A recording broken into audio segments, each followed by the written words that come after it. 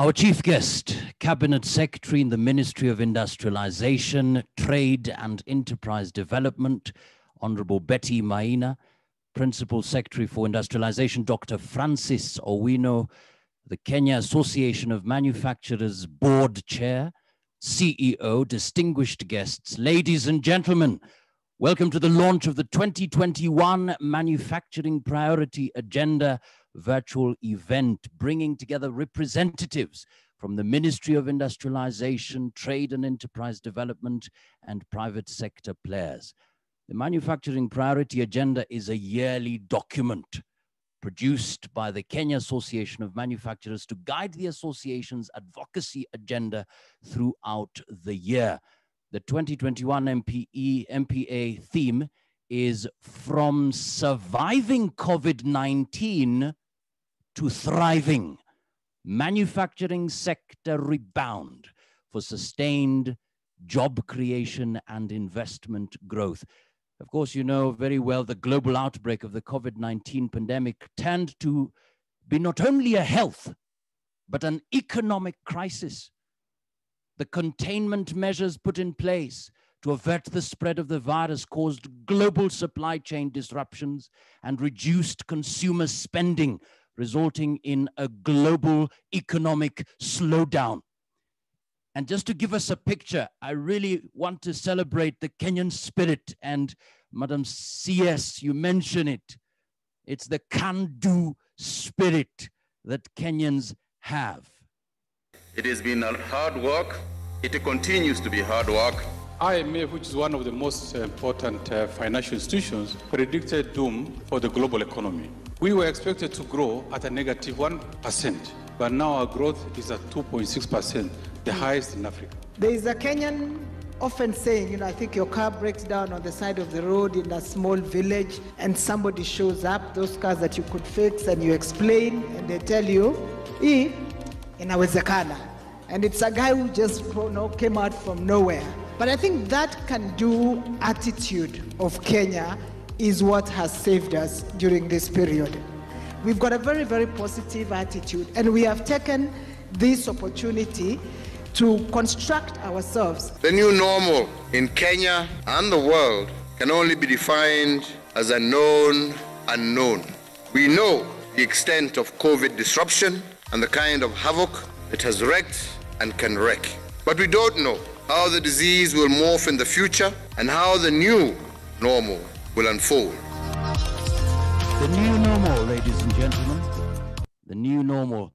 And of course, that's why through this webinar, we seek to, number one, disseminate CAM's proposals on accelerating the recovery of the manufacturing sector in Kenya.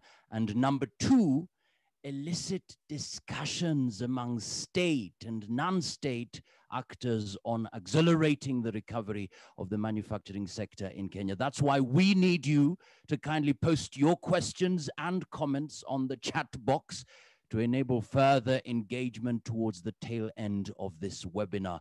And to give us the welcoming remarks, please welcome the Kenya Association of Manufacturers Chief Executive Officer, Ms. Phyllis Wakiaga. Thank you very much, Mwakazi.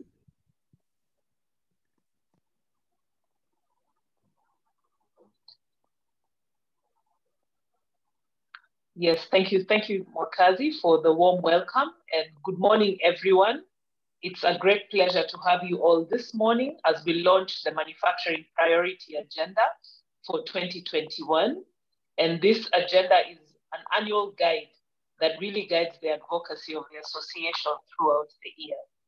So allow me to begin by recognizing those who have taken time to join us this morning.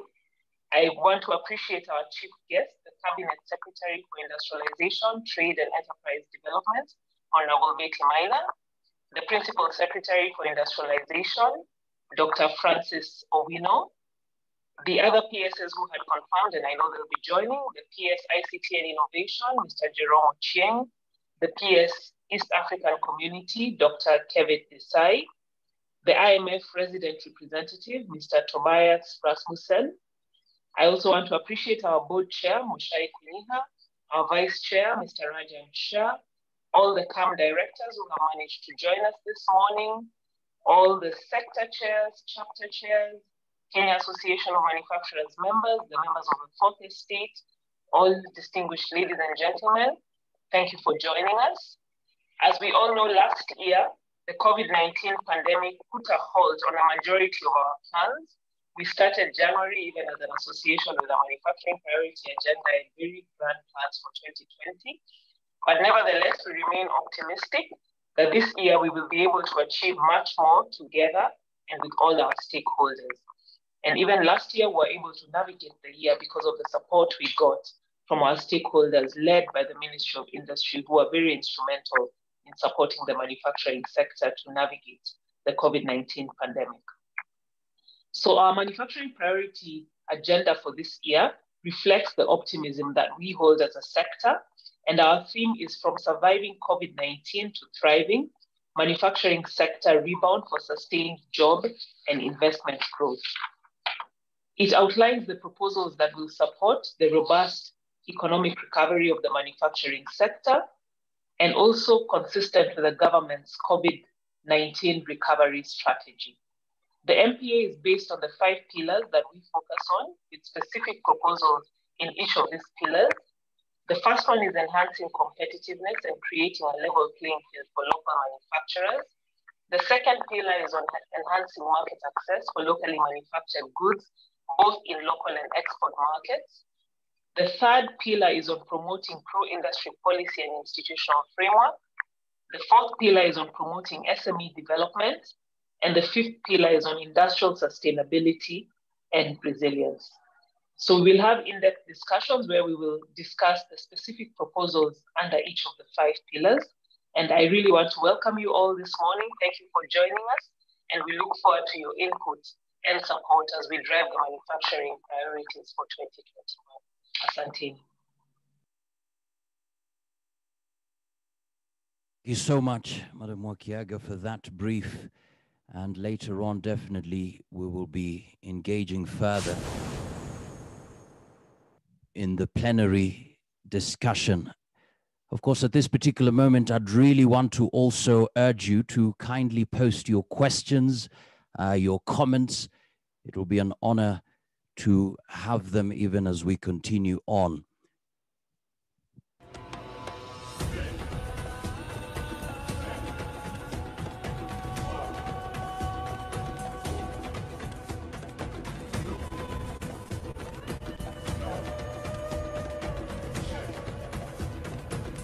So, ladies and gentlemen, very quickly, the Kenya Association of Manufacturers stands out as the leading business membership organization in East Africa. It plays a key advocacy role on behalf of manufacturers in Kenya, and not only in Kenya, but in the region, through its strong linkages with all sectors of the economy.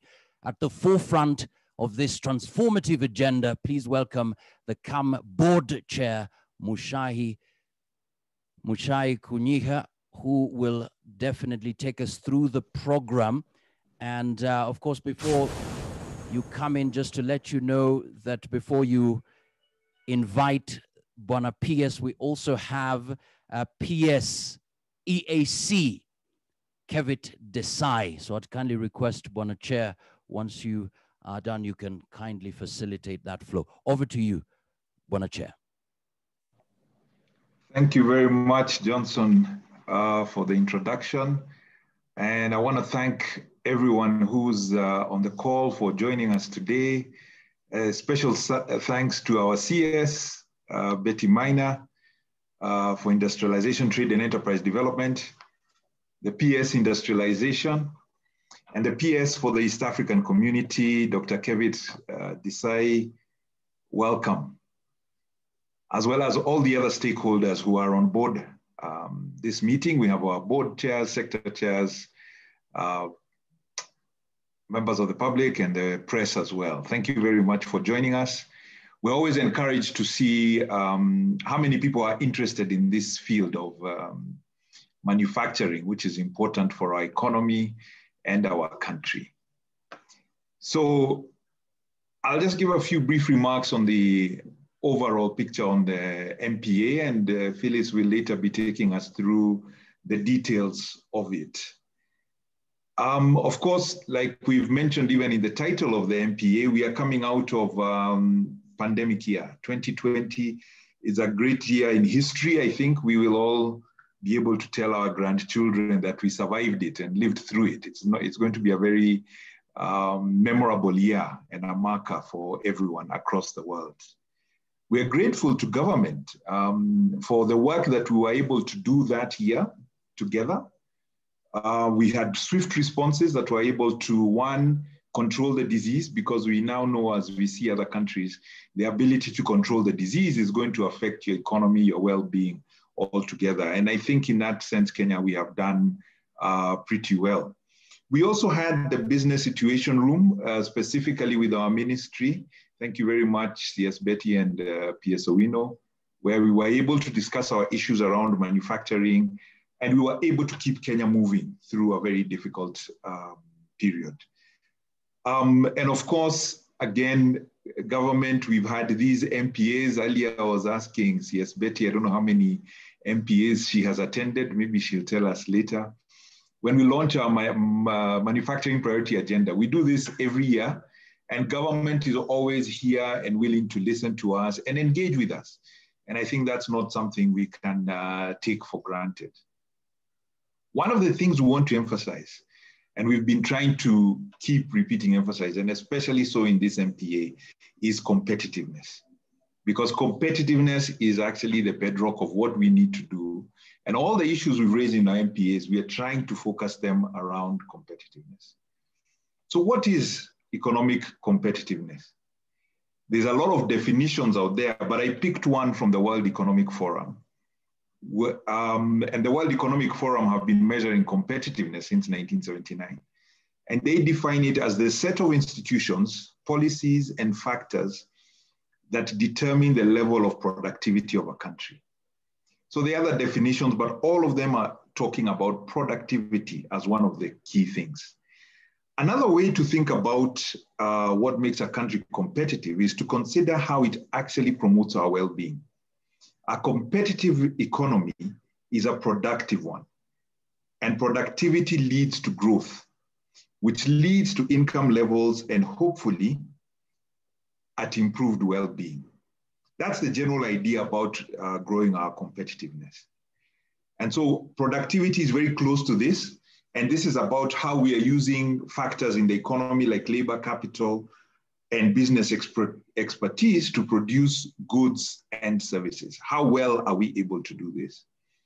And for us as Kenya Association of Manufacturers, we want to see multiplication. We want to see that the labor, capital, expertise are being used to multiply. We need to see one becoming 2 or 3. We have better systems, better speed of delivery, and even more output, not just for manufacturers, but for the country as a whole.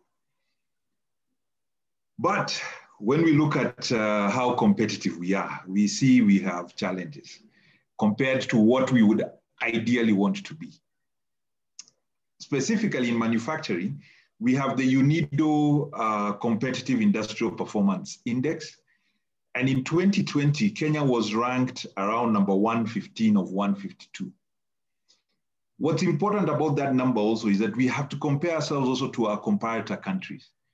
We may be slightly ahead of Uganda, Tanzania, East Africa, but our key competitors today, Egypt was 64, South Africa at 52. So we have a long way to go in getting our manufacturing economy competitive. What our MPA, our manufacturing priority agenda identifies are some of the key issues we see that are hindering competitiveness, which is going to help us grow. Obviously, we have our objective of getting manufacturing to 15% of GDP, but we have things that have been stopping us getting there.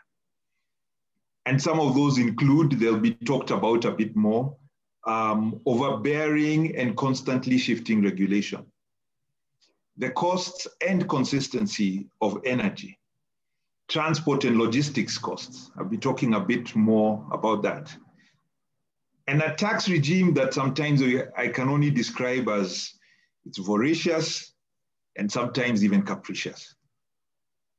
And these costs are all adding to the competitiveness, or these aspects to the competitiveness of what we can do in our country in manufacturing. Currently, for instance, I said we'll talk about transport and logistics. It's one of the things on our table at the moment we are trying to address. We are having severe challenges at the port, getting containers out. And the challenge with that is, this is where you could say overbearing regulation starts to meet voracious tax collection. First of all, we cannot choose how we move our goods out of the port and clear them. But at the same time, the person who is charged with efficiently moving out the goods is not doing so. And we have to pay for that. If your containers are delayed, you're having to pay for that. So you have no choice, but you have costs. And these are the kind of things that start making us less effective, less competitive in the environment, because it is both in increasing our costs and decreasing our efficiency. When we think about what we need to do going forward post-COVID, we know we need to be more competitive. And especially so because I think competitiveness is not just going to be a Kenyan issue. All the countries in the world are thinking about how can we get more competitive post-COVID. And so if we are going to be able to export, and export is a key part, and I think a key focus of what we need to do to get out of our current issues. We know, for instance, tourism was a great source of foreign exchange, and that has been heavily impacted. We need to replace that somehow, and export goods are a good opportunity for that. We know also that we have a debt issue, and a lot of our debt as a country is in foreign currency. How are we going to get more foreign currency to address this? We can export more goods, and that is going to help us in our debt issues. We've identified, we did a study last year on manufacturing resilience and sustainability. And we've identified 76 opportunities for export that can be grown, which we can pay attention to. We're also grateful, we know with the business situation room, with the ministry, we are having discussions around specific areas which we can invest in and work on and get big investments or things that can be scaled up that are going to help us in this way. But we must keep our mind on exports. And to export, you must be globally competitive. So that is going to become still one of the issues within our MPAs. Moving on a bit, I think, to taxation and public spending. In the past, at KEM, we've not really done a lot of work or put in a lot of commentary or thought on public spending. But recently, I think this is becoming an issue for us because we see that the way public spending comes to us is that we are part of the funding of that public spending, and it is becoming more and more a tax issue. Higher public spending results in higher taxation for us. We saw in the recent budget policy statement, there is an intention to raise taxes. And our experience is that we are usually first on the queue for more taxes to be raised. And it's challenging for us as well, because even as we look at the budget policy statement, not much of that money is going to be used as stimulus after COVID. I think we estimated it at less than 1% of it is being used to stimulate or to deal directly with the impact of COVID, which then becomes a double whammy for us.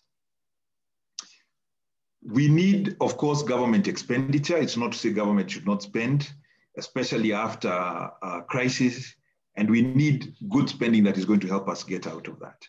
However, we all know the challenges of the high deficit that we have, and increased government spending can sometimes create challenges for private sector because they will crowd us out both in their borrowing and also reduce incentives for saving, investment, innovation, and work. Further, there is a limit to which we can be taxed and continue the economy growing, because the overall economy is to grow. The overall goal is to grow the economy. But if we keep taxing ourselves, I think as we saw a quote recently, you cannot tax yourself into growth. And the challenge we are having again with taxation, as we've come to realize, is also the leakages that we have in government spending. This has been estimated at an astronomical 2 billion a day. And that leakage is a huge disincentive for anyone to pay taxes.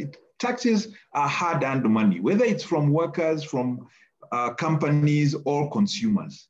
It's a huge disincentive if you think you're paying taxes and they're going to be leaked out. So I think one of the challenges, again, in our MPA is encouraging government, we really need to get a grip on public finance management, because it is a downward trend. We are being taxed more and the money keeps getting lost. That is not useful for us.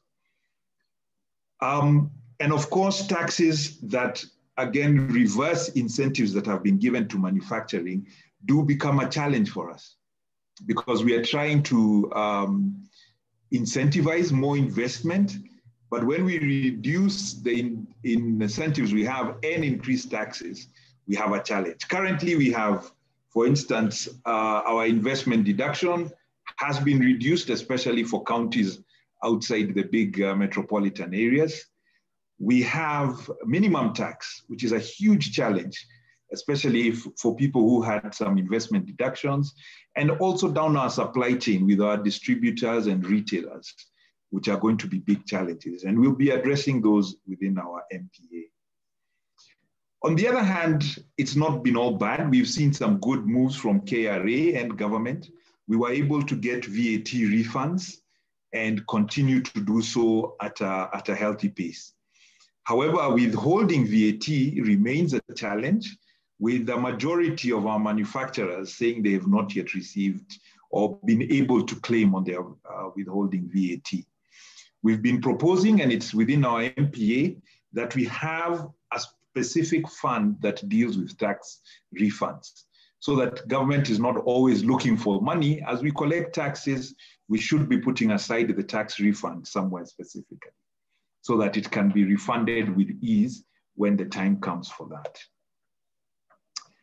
Finally, or just about to end, I would say we are also concerned, and I think we'll be discussing it in other forums and elsewhere, about the political climate currently, and as it starts to heat up.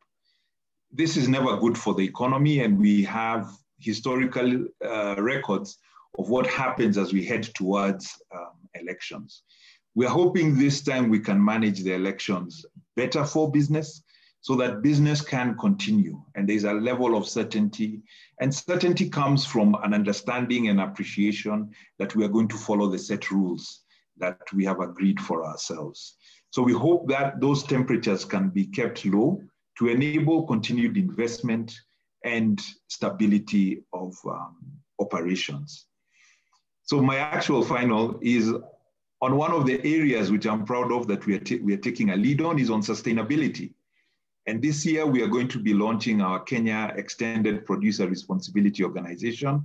We started the process last year, and we are now ready to actually launch, and we have already started collecting funds. This is going to help manufacturers take responsibility in the environment. We know this is our last decade of action towards the achievement of the Sustainable Development Goals, and all manufacturers need to be aware of how we are affecting the planet, the only one planet we have to live on, to do what we are doing as our continued existence is there. So finally, we've put in all these ideas. We hope to engage with government, our key ministry there of industry, other ministries like EAC, Ministry of Environment, to get their feedback, get input, and also hopefully buy into the ideas that we're putting on. But we also know that ideas are easy. implementation is hard. And what we are hoping for is that by the end of next year, we'll have a good percentage of these ideas implemented so that we can have actual impact on the manufacturing environment. So thank you very much, and I'm looking forward to the rest of the conversation today. Over to you. Thank you so much. Bwana Chair, I'd kindly request that you invite the PS EAC, please. All right, thank you. That would be Dr. Francis Owino. Oh, is it Kevin? Kevin. Yes, sorry, Dr. Kevin Desai. Karibu sana.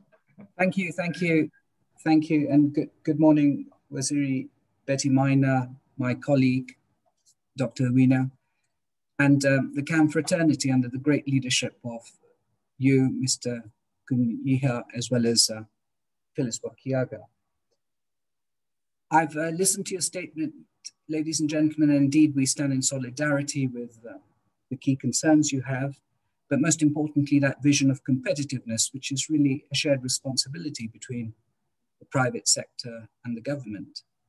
And indeed, the key issues with respect to transport, regulation, taxes, the vision that you have with respect to the growth of industry being based on export, most likely and preferably to the East African community and thereafter to the African Free Trade Area. And the efforts that have been put in place by the institution. I'd like to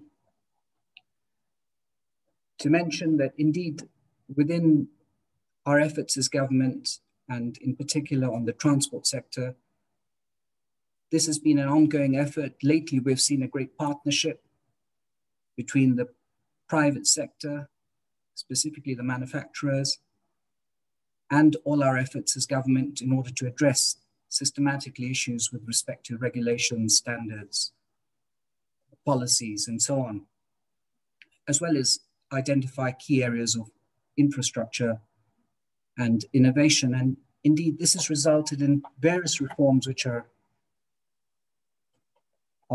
currently being implemented.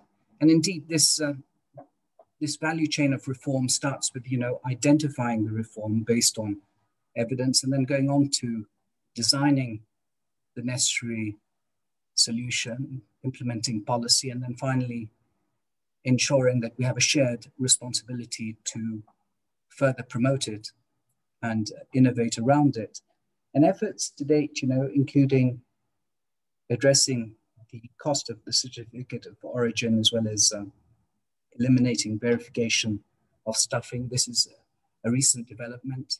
Now, henceforth, there will not be any stuffing of export tea containers by KRA officers.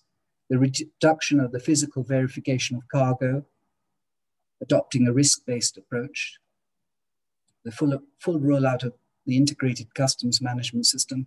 This is also a recent development on exports. This is fully automated, thereby creating that value of productivity and competitiveness. On imports, there's ongoing work in order to fully implement this as soon as possible. But the overall development of automation systems and the port facilities, implementing smart gates and other automation features are there to promote that competitiveness in close collaboration with yourselves. The efforts that we've put in place with respect to the regulatory environment, and in particular the duplicate roles played by various agencies like Port Health, KEFIS, KEBS, and so on, and our ability to see how we're able to integrate them and ensure that through various efforts, including the single window, we're able to get approvals as efficiently and as quickly as possible. The ongoing efforts with respect to the upgrading of the Kenya National Single Electronic Window Systems, these are features and systems and structures which are all well within that systemic dialogue we have between the private sector and the government. Further to that, we are looking at ways in which we're looking at competitiveness of the transport sector from an end-to-end ecosystem, from ship to customer, specifically cross-border trade, and thereby promoting an avenue for exports of produce. Our emphasis over the last year and beyond with respect to our close collaboration with the industry on value chains, interdependent value chains that would maximize the magnitude of industrialization in particular markets is ongoing. And in close collaboration, the dialogue has now shifted from simply advocacy to dialogue to actually partnership with a view of implementing reforms, but at the same time identifying cross-border opportunities by way of the export agenda and the manufacturing agenda. The efforts that we've also put in place with respect to our ongoing work within the borders of Kenya, specifically those that are linked to the East African community, and the inclusion of traders with respect to trade hubs, which address social, economic, and environmental issues. This indeed, too, will hope to amplify existing opportunities of access to markets across borders. And so these indeed are moments and times, and I'd like to assure you that with our efforts, we are looking at all issues systematically. Of course, our manufacturing sector, in particular, our export sector to the EAC, is highly dependent on collaboration. The more we collaborate, the greater the reform, the ability to address these wide-ranging dynamic issues of regulation, standards, laws, rules, but also at the same time look into systemic issues, which include infrastructure, coordination, information sharing, capacity development within the EAC to power the aspirations of the EAC as far as the manufacturing sector is concerned, is a key initiative and imperative of government. So with that, I'd like to thank you once again and assure you that we stand in solidarity with the manufacturing sector.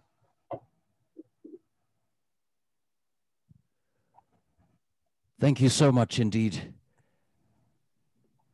Bwana PS, I'd kindly, because of protocol, call upon Bwana Chair once again to kindly invite our next key guest as we continue on. But powerful words there, Bwana PS EAC. The more we collaborate, the greater the reform. Bwana Chair. Yes, thank you very much, Johnson. And now my pleasure to introduce Dr. Francis Owino, not a stranger to us, and our PS who's been taking care of us and our issues often. He's going to be the main holder of this MPA as we discuss with him. Karibu sana, Dr. Owino. Thank you very much, Mr.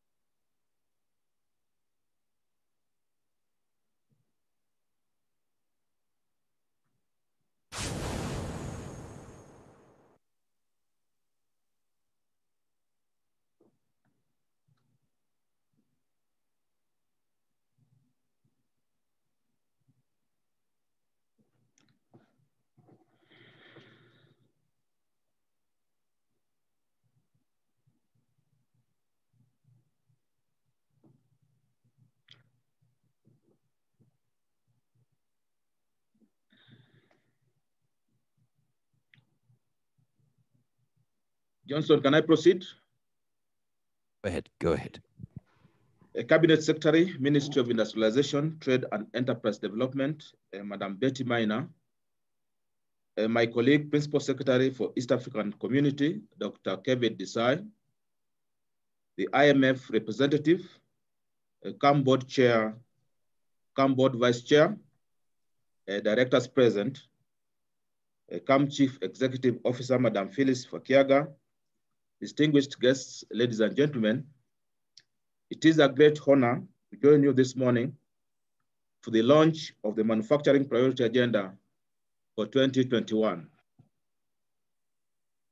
the government is aware of the effect that the COVID-19 pandemic has had on the economy and the manufacturing sector.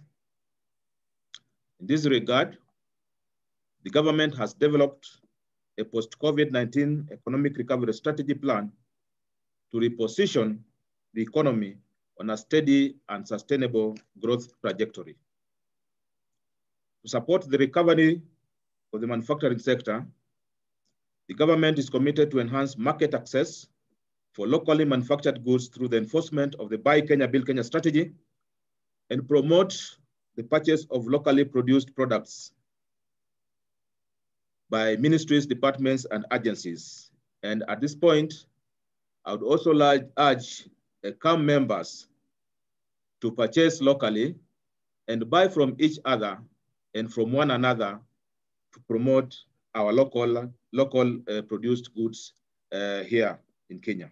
In addition, the government operationalized the SME Credit Guarantee Scheme in December to enable SMEs access finance from commercial banks easily. Further, under the economic recovery strategy, the government will set up SME and industrial parks through, number one, completion and equipping constituency industrial development centers. Secondly, establishment of one-stop service centers in the name of Biashara centers at the county level to provide integrated services to SMEs. One of such centers is already operational in Kariobangi, in Nairobi. We have already finalized the other centers in Mombasa, Kisumu, and Eldoret, which we will launch in the course of this month. To improve Kenya's competitiveness as an investment destination, the government has placed emphasis in accelerating the construction of Dongokundu, Freeport and Industrial Park, as well as development of Naivasha and Kisumu special economic zones. The government is committed to making the aspirations of the Big Four agenda a reality. Despite the hurdles faced, the country has proved to be resilient through the collaborative efforts of both the government and the private sector, as was alluded to by the chair and the CEO earlier.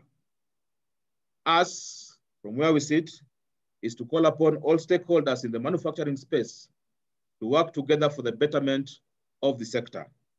I wish to congratulate CAM for the launch of the 2021 Manufacturing Priority Agenda and look forward to a continued engagement towards the development of the manufacturing sector. From where we sit at the State Department for Industrialization, we will accord you all the necessary support that is required from time to time. With those remarks, ladies and gentlemen, I now invite the Cabinet Secretary, Ministry of Industrialization, Trade and Enterprise Development, Madam Betty Maina, to make her keynote address and officially launch the 2021 Manufacturing Priority Agenda. Welcome, Waziri.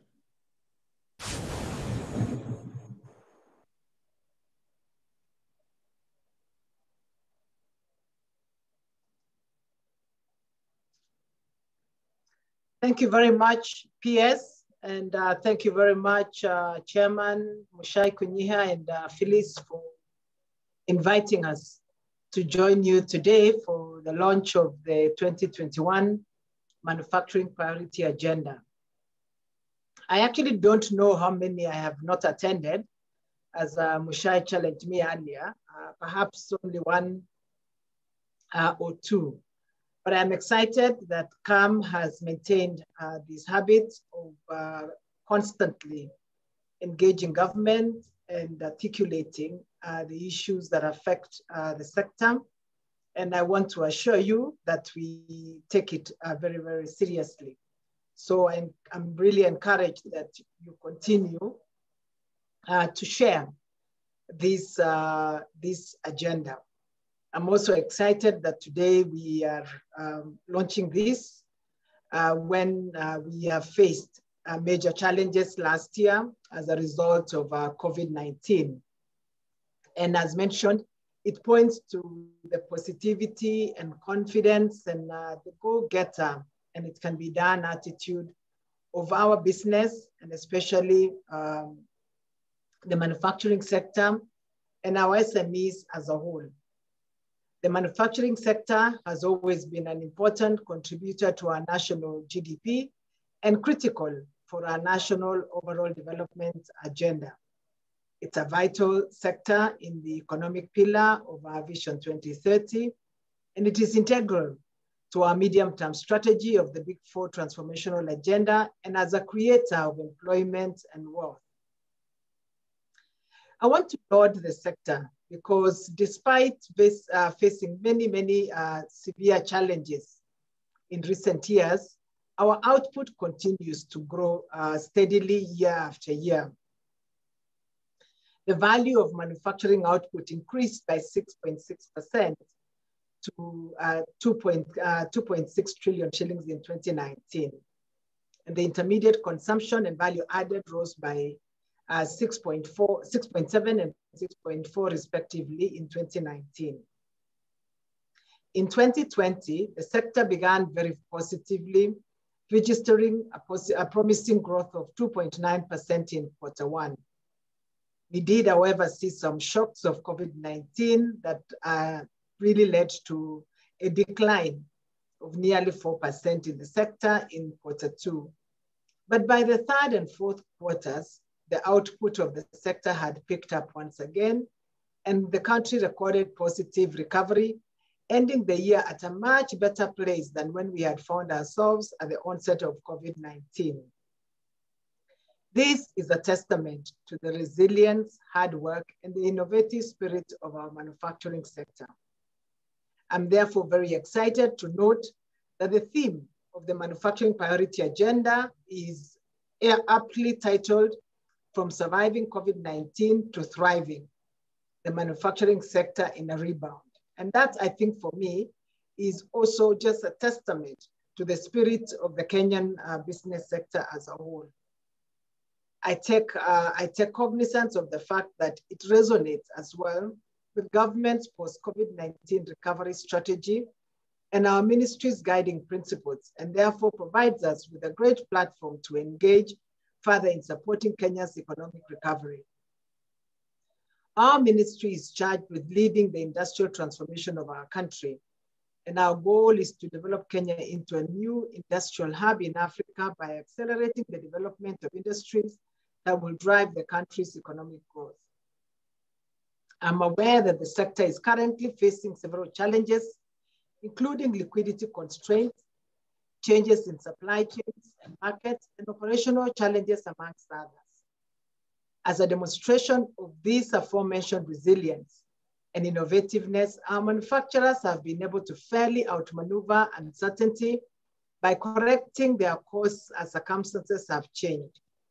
This is very commendable that you have managed to seize opportunities occasioned by disruptions from the COVID-19 pandemic to innovate in your product offerings in order to respond to the increased demand for COVID-19 related goods by accelerating production of essential goods such as PPEs, bedding, sanitizers, canned food, disinfectants, and immunity boosting products, ventilators, and thermoguns, among others. I'm also aware that additional strategies have been adopted to maintain operations, such as reorganizing your own factory plants to accommodate social distancing, analyzing of supply chain modalities, and applying more innovation and creativity with sales and marketing efforts. And we have seen the results of your work.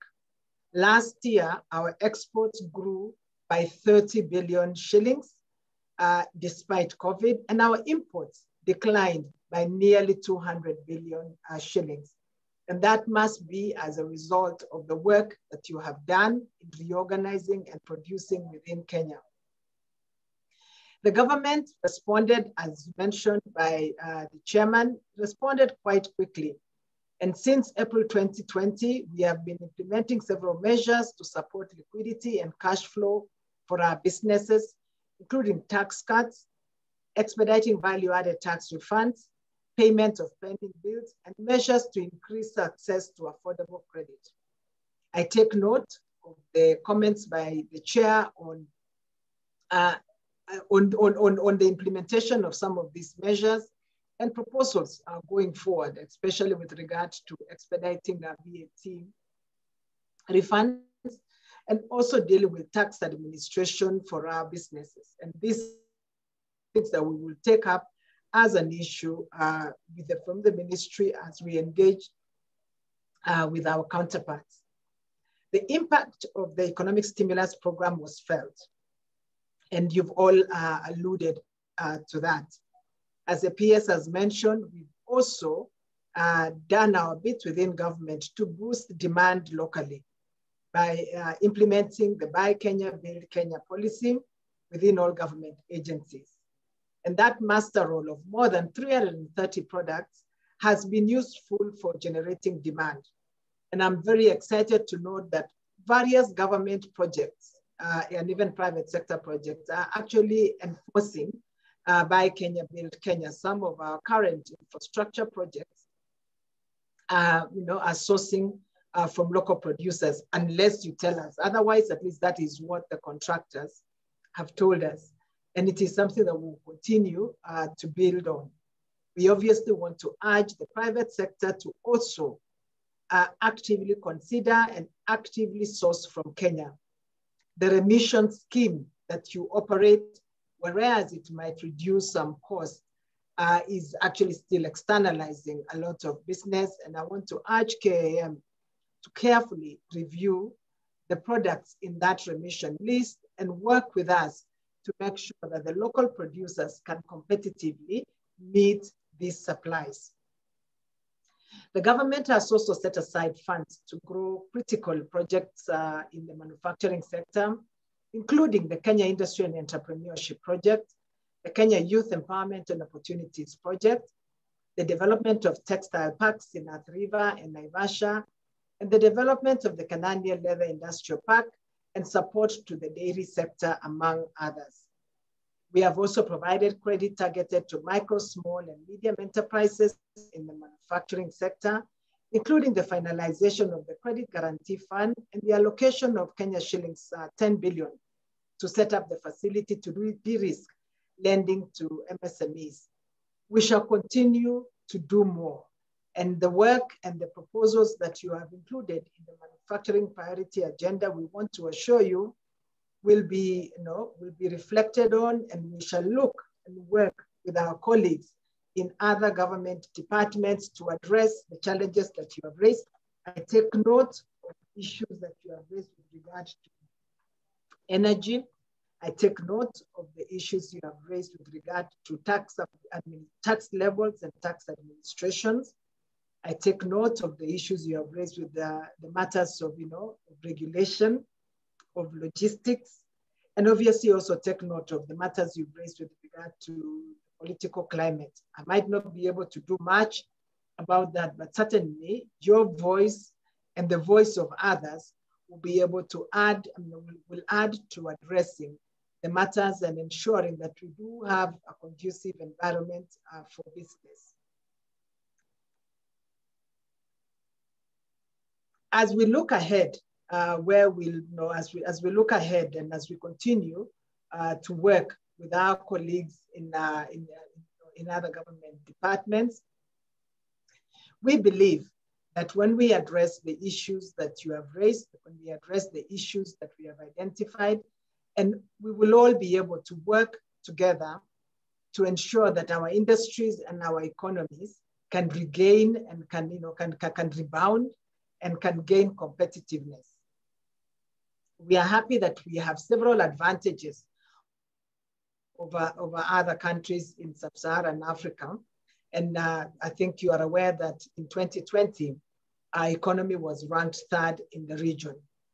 We don't rest on these laurels. We certainly know that we need to be competing with others, and therefore we are very proud of the factors that lead to our ranking, such as our educated labor force, our financial services, our information technology capabilities. These are some of the most developed in the region. Some of you might have attended the Africa Business Forum on the sidelines of AU Summit on Monday, where we were showcasing our capabilities in IT. We're extremely proud of our infrastructure, and more is being invested in our infrastructure. The Lamu port is almost complete, and we are excited by that. We also have, our vast agricultural and natural resources, and we are the home of some of the most innovative entrepreneurs in the country. We continue to undertake critical business reforms, which have resulted in an improved ranking in the World Bank's Ease of Doing Business Index, moving us from number 136 in 1990 to number 56 out of 190 in 2020. And these are efforts that the government is undertaking in collaboration with yourselves and various stakeholders.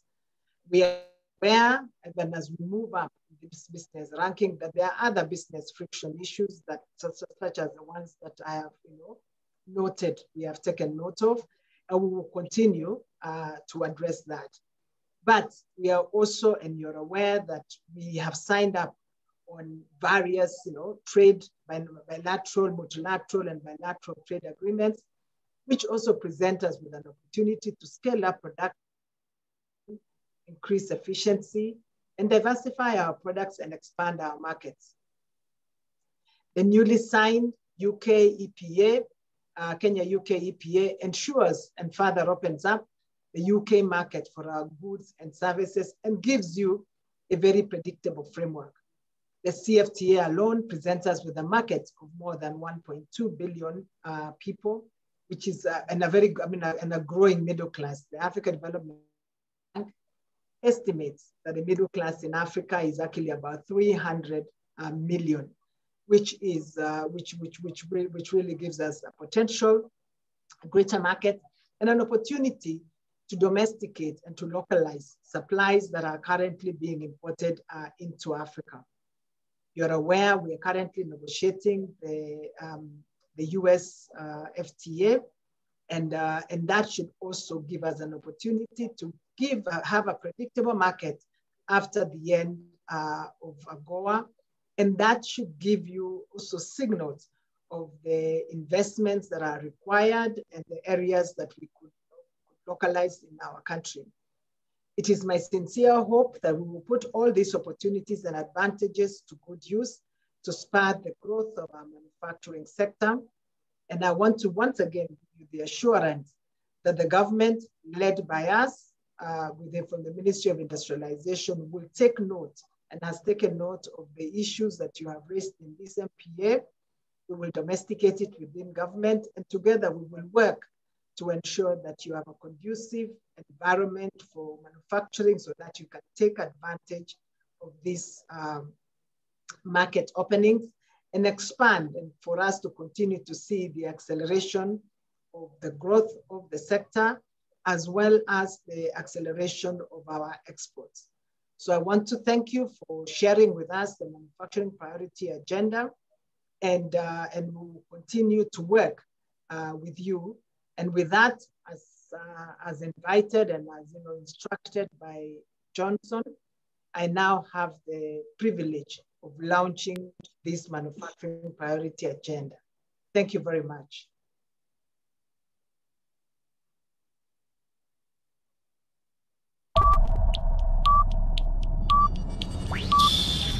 Ten, 9, 8, 7, 6, 5, 4, 3, 2, 1, 0.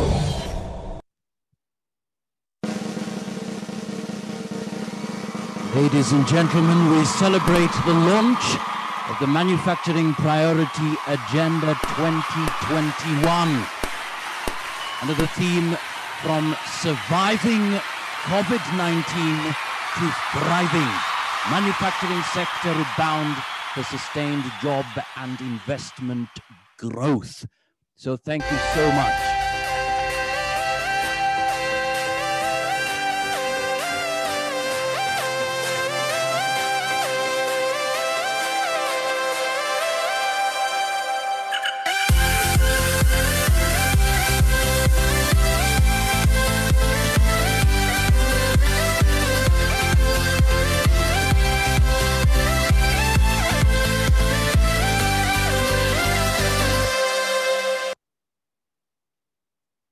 Thank you so much, Honorable CS, for really guiding us through that launch. Asante sana.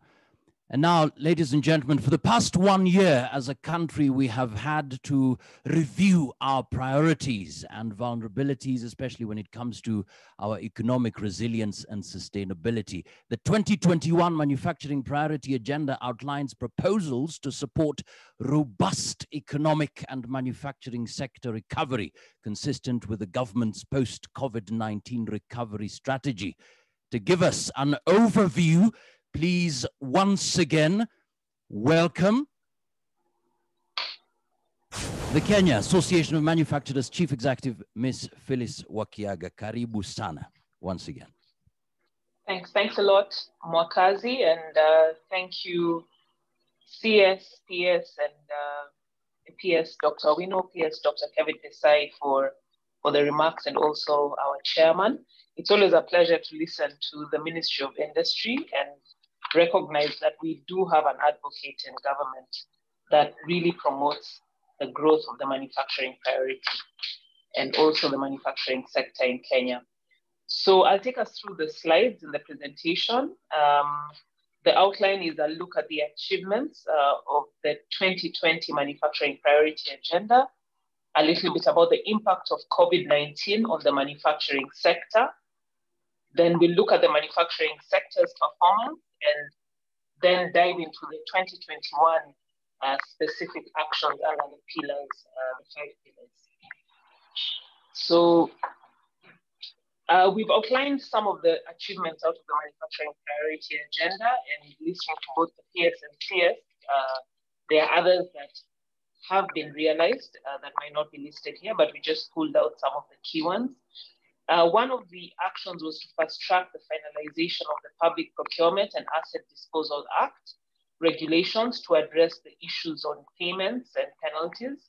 And we saw this happen through the Public Procurement and Asset Disposal Regulations of 2020 that were published on 24th July 2020, and they provide a payment period of 60 days. The other one that was realized was to fast track the finalization of the Movable Property Securities Act 2017 that provides the creation of the Electronic Collateral Registry for use by Kenyan banks. And for this one, we did see the regulations of the 2017 Act come into force last year. Then the third one that I'll mention today is the adoption and gazetting of the list of locally manufactured goods for exclusive local sourcing. And this one, we really want to appreciate the work that went into this from the Ministry of Industry, where we had the list of 334 goods for preferential procurement by all public agencies being published in the Preferential Procurement Master Roll, #1 of 2020 by the Ministry of Industrialization, Trade and Enterprise Development. Then in regards to the SME development, the implementation of the Credit Guarantee Fund was also done in part, where there was some seed capital allocated, and we've had the commitment this morning on what is going to be done around the Credit Guarantee Scheme. We also saw the VAT refunds and improvement in the payment last year of VAT refunds. So we'll move into the priority agenda for 2021. The theme, I think, has been said, but it's from surviving COVID-19 to thriving, manufacturing sector rebound for sustained job and investment growth. That's what we are trying to do this year to see how we can thrive. As we all know, in 2020, the global economies were all devastated by the COVID-19 pandemic, and we saw it take a hit on economies around the world. We also saw the balance sheet for a majority of households and businesses being destroyed or affected by the pandemic. The governments, Kenya included, responded through the fiscal and monetary policy interventions to contain the impact, and we must say that this did help us to survive last year as an industry.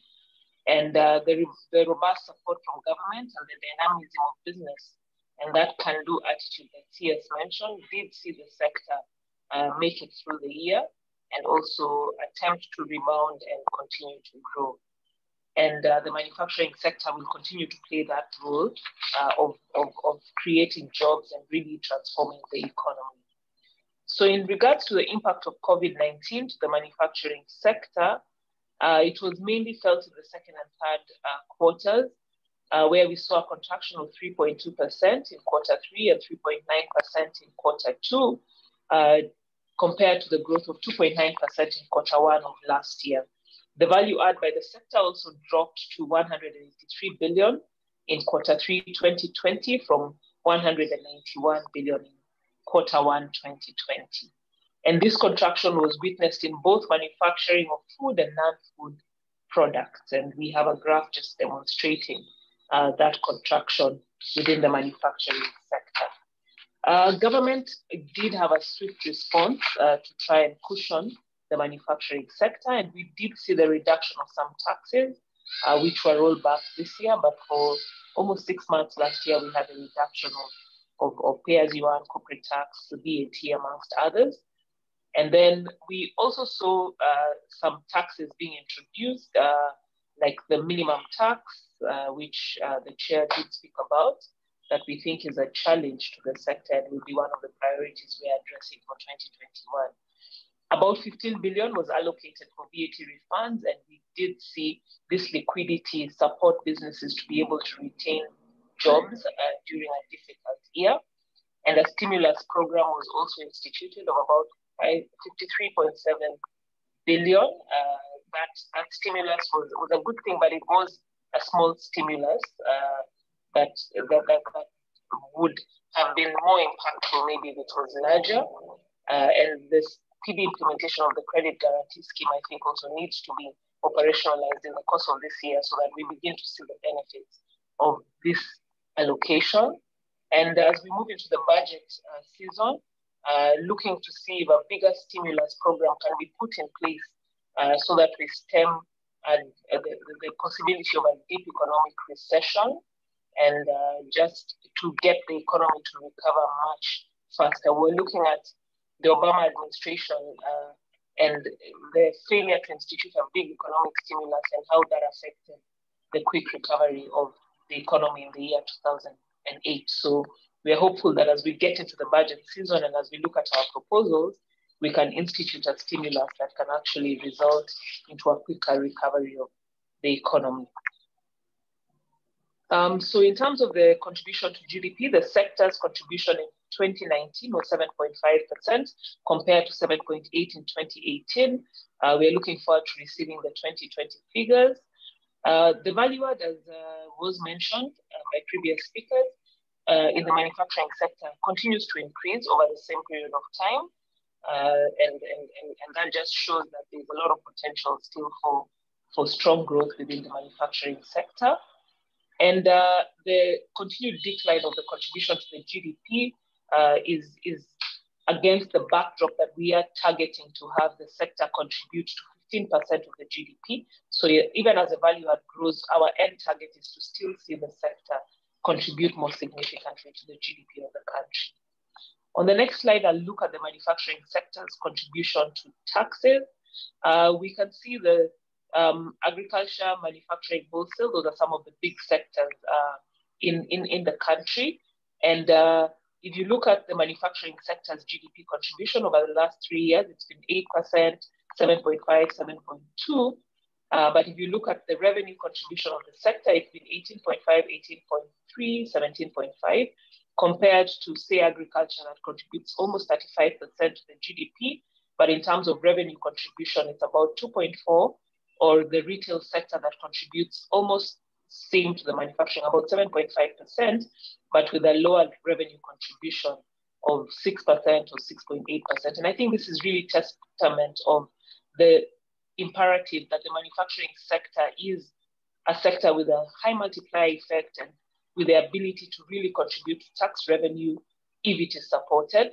And I think if we look at that, that's a lost opportunity, that if we're able to contribute 15% to the GDP, it would mean then that this contribution in terms of taxes would double, possibly to almost 30%, and really grow the ability of the country to offer more. So what we are basically saying is that the growth of manufacturing sector equals the growth of taxes, and the growth of taxes should really not come from overtaxing the same, but really seeing how we can support the sector to be more productive, how we can double the growth of the sector, and that way collect more taxes. In regards to competitiveness, the chair spoke about this, so I won't belabor, but we are really looking at the issue of competitiveness, and we've kept saying we're at about a 12% cost disadvantage in terms of competitiveness, and we are also tracking the Competitiveness Industrial Performance Index with UNIDO, and we'll be working with them and the Ministry of Industry this year closely to see how we can not improve the ranking, but really change the fundamentals that make us less competitive. In 2020, we were ranked as position 115 out of 152 countries, and we've seen a decline in this competitiveness index since the year 2010, moving from position 104 to 115. So we want to work on the fundamentals that can make us more competitive, because it's an important precondition for benefiting from the regional and international trade agreements. So I'll move into the priorities we've identified. Our pillars, if you've noticed over the years, we've zeroed in on these 5 areas. We tweak some of the pillars, but primarily competitiveness and a level playing field, enhancing market access, pro-industry policy and institutional framework, SME development, and industrial sustainability and resilience are the 5 areas we focus on as priorities. And under each of them, depending on the priorities of the year, we make different proposals. If we are able to move some of the proposals, we drop them from the priorities, but if not, we carry them on to the next year or introduce new proposals. So in the improving regulatory efficiency, there are a number of proposals, but we've highlighted 2 here. One of the key ones is working to see how we can merge permits and fees imposed by regulatory agencies to reduce duplication and the cost of business. And then looking to see how government agencies can create integrated platforms to facilitate compliance and reduce the cost of business. As we move into technology and using data and information, we want to see if government can also work to make a lot of these things online and coordinated and integrated. Then on quality, affordable, and reliable energy for manufacturing, we are still looking at how, as we go through the tariff review this year, if we can review the time of use tariff to incorporate the time of use tariff that was introduced based on the learnings that we have had and the baseline, and also to look at whether the electricity rebate program can be incorporated in the tariff review so that we have a lower tariff for industry to reduce the cost of production. Then on reducing transport and logistic costs, looking at how we can address the transport and logistics inefficiencies at the port and the Nairobi ICD. I know PS Kevin Desai spoke about some of the things they're doing, and this is an area we still need to address because we do have containers delaying at the ports, and the cost is being passed on to manufacturers in terms of demurrage. Then the other area under competitiveness is enhancing the cash flow for the manufacturing sector. We appreciate the effort and push that was put around VAT refunds, but what we want is to have predictability in that area. So we are proposing the amendment of the Public Finance Management Act to establish a tax refund fund that sets aside monthly allocations to allow for speedy VAT refunds. We are also looking to have the monthly allocation for VAT and excise refunds budgeted at about 5.5 billion so that we don't have the backlogs. Also for the one-off payment to clear the outstanding withholding VAT and excise tax refunds that are currently outstanding.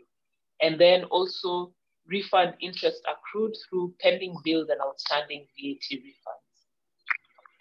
The next pillar is enhancing market access. The local market, a big opportunity for Buy Kenya, Build Kenya, both for government to support locally manufactured products, but also for more trade amongst ourselves as manufacturers. We are also looking at the finalization of implementation and implementation of the local content policy, regulations, and guidelines. Another area that's important for us is the Kenya Trade Remedies agencies that have been put in place, ensuring that we resource it and capacitate it to be able to support in conducting investigations and putting in place any of the countervailing measures that need to be put in place to deal with the trade remedies.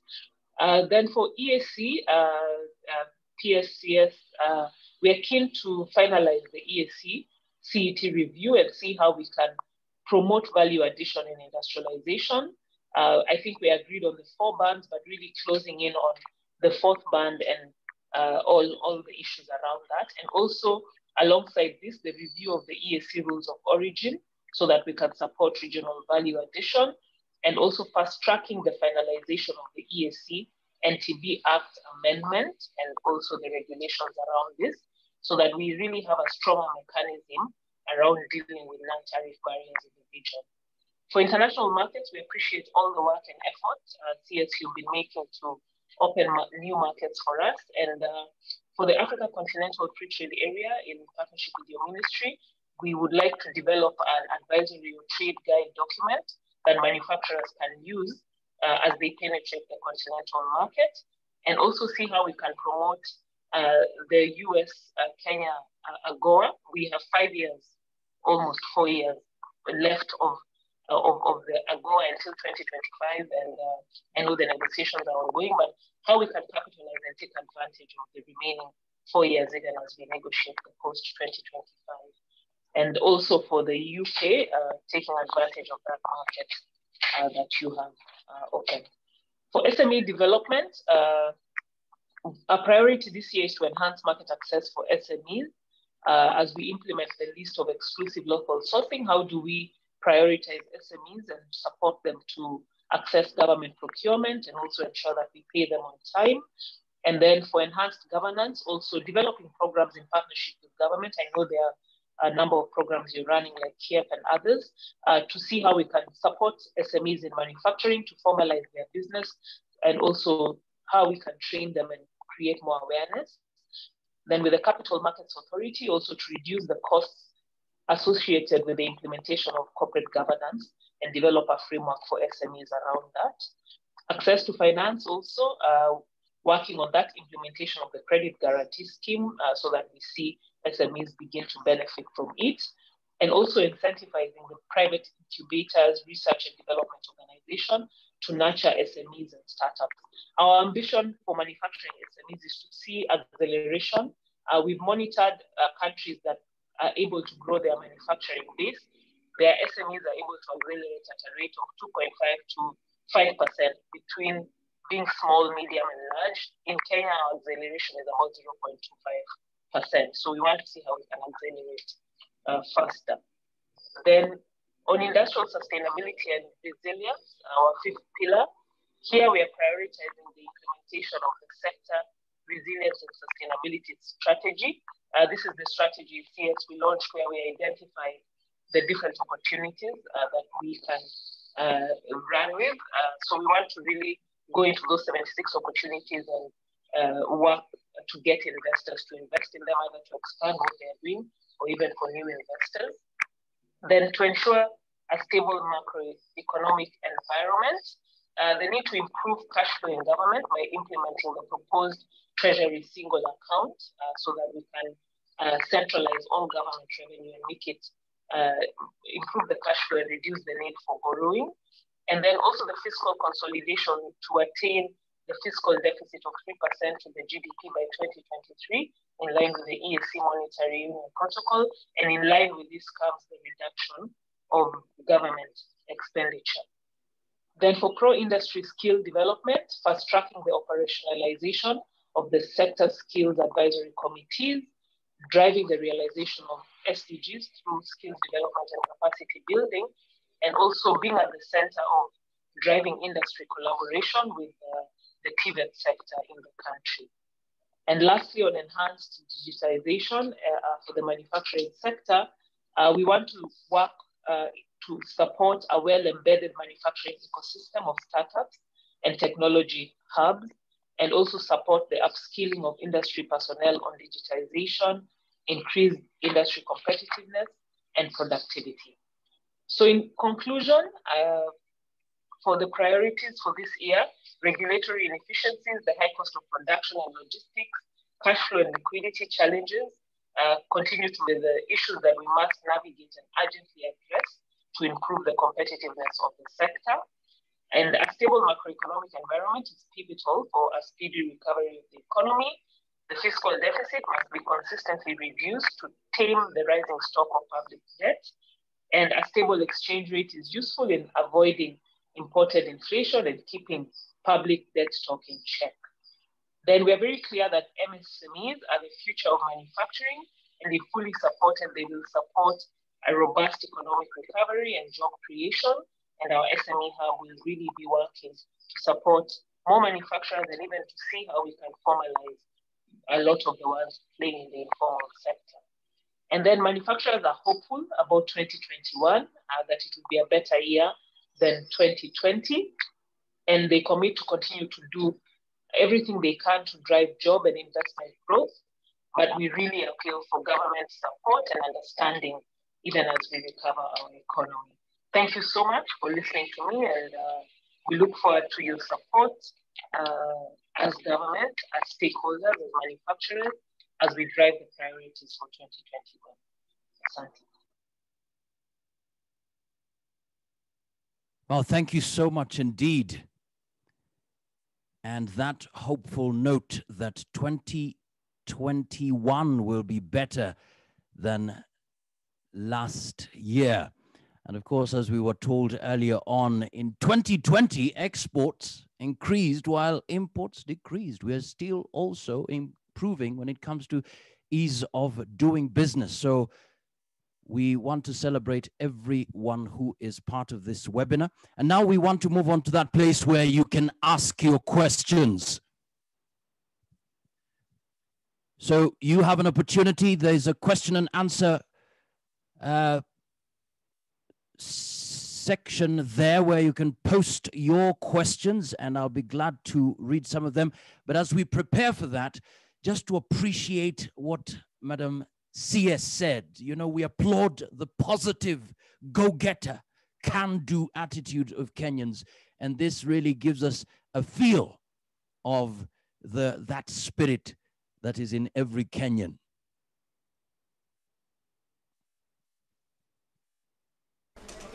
A few weeks ago, 300 tailors at this factory in Nairobi made clothes. Most are now on enforced leave because of the coronavirus pandemic. Those left to work are stitching around 20,000 protective face masks a day. The government has ordered that everyone must wear proper masks when out in public or pay a fine of $200. It's a job of tailors across the country to make sure there's a constant supply at an affordable price. But these young people in a neighborhood backyard on the outskirts of the city tell us they too can make protective gear for COVID-19 responders. They all recently lost their jobs as the economy continues to suffer. They've already made bodysuits like this one, which they've distributed to a local health center. Here they tell us this is an extra layer of protection and this is going to help me with it. And it also helps people avoid touching their face. Now, different initiatives have been started in parts of the country with local groups making protective gear and masks. It's just like having your house on fire. Anything you throw to the fire to put it down is good enough. Good enough. Our house was on fire last year, but Kenyans rose up to the occasion. Looking at the questions that are coming in, and we'll start with the first question. This is a question for Madam CS.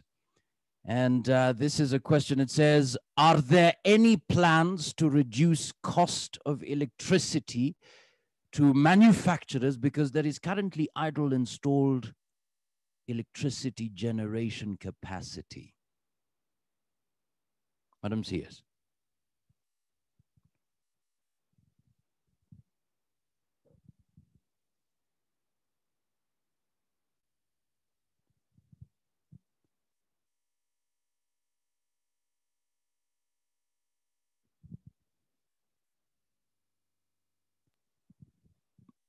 Madam CS, are you still there? All right. Buona PS, perhaps?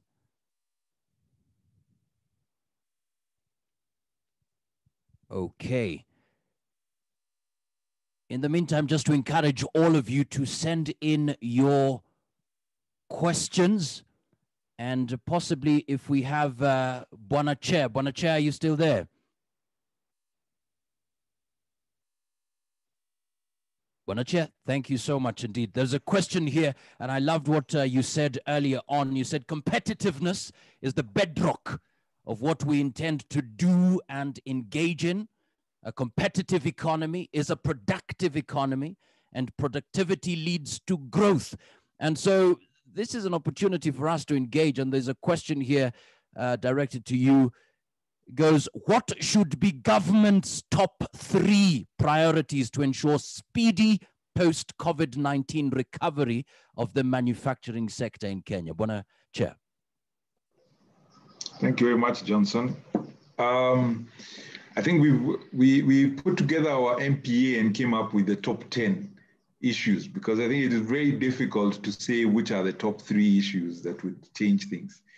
The world is literally, it's a complex place, and there are really no single silver bullets that are going to solve the overall things. That there are 3 things that if you do, you're going to have these things. There's many multiple issues that we must address to be able to move forward. But in terms of recovery from the COVID situation, I think the number 1 issue, which everybody is saying globally, is managing the disease. So if we manage the spread of disease and reduce the impact, that was going to help us a lot, because it avoids this whole issue of lockdowns and inconsistency, travel bans, closing shops or bars and all those kind of things. So managing the disease is the number 1 issue. And I think there we're doing fairly well. Then secondly, I think is about putting money, if we look at them overall, is things that put money in people's pockets. And that is consumers, manufacturers, etc. Because it's consumers especially are going to be important in keeping the markets going. And in this case, you're talking about, if you look at what other countries have also done, is to put money even in the pockets of people who are unemployed, so that there is some expenditure going on in the economy. Because once demand falls, it might be hard to take it back up again. And then maybe thirdly, I think, is to start thinking about businesses especially. And here it's broader than just manufacturing, but we are manufacturing, I would emphasize manufacturing. You have to really avoid business closures. The challenge is once businesses close, them starting again could be years, decades, and some maybe never. So it's important that government is giving support to businesses to try and make them or ensure that they continue operating.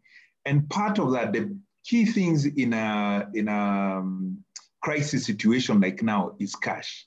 How much cash does the business have? Is it able to meet its day-to-day expenses and pay its employees, pay for its utilities, pay for some raw materials? So keeping that cash going is critical. And the issues we've mentioned around there were like the VAT refunds, the payments of pending bills, some of the things that really did help us last year, and we hope will continue.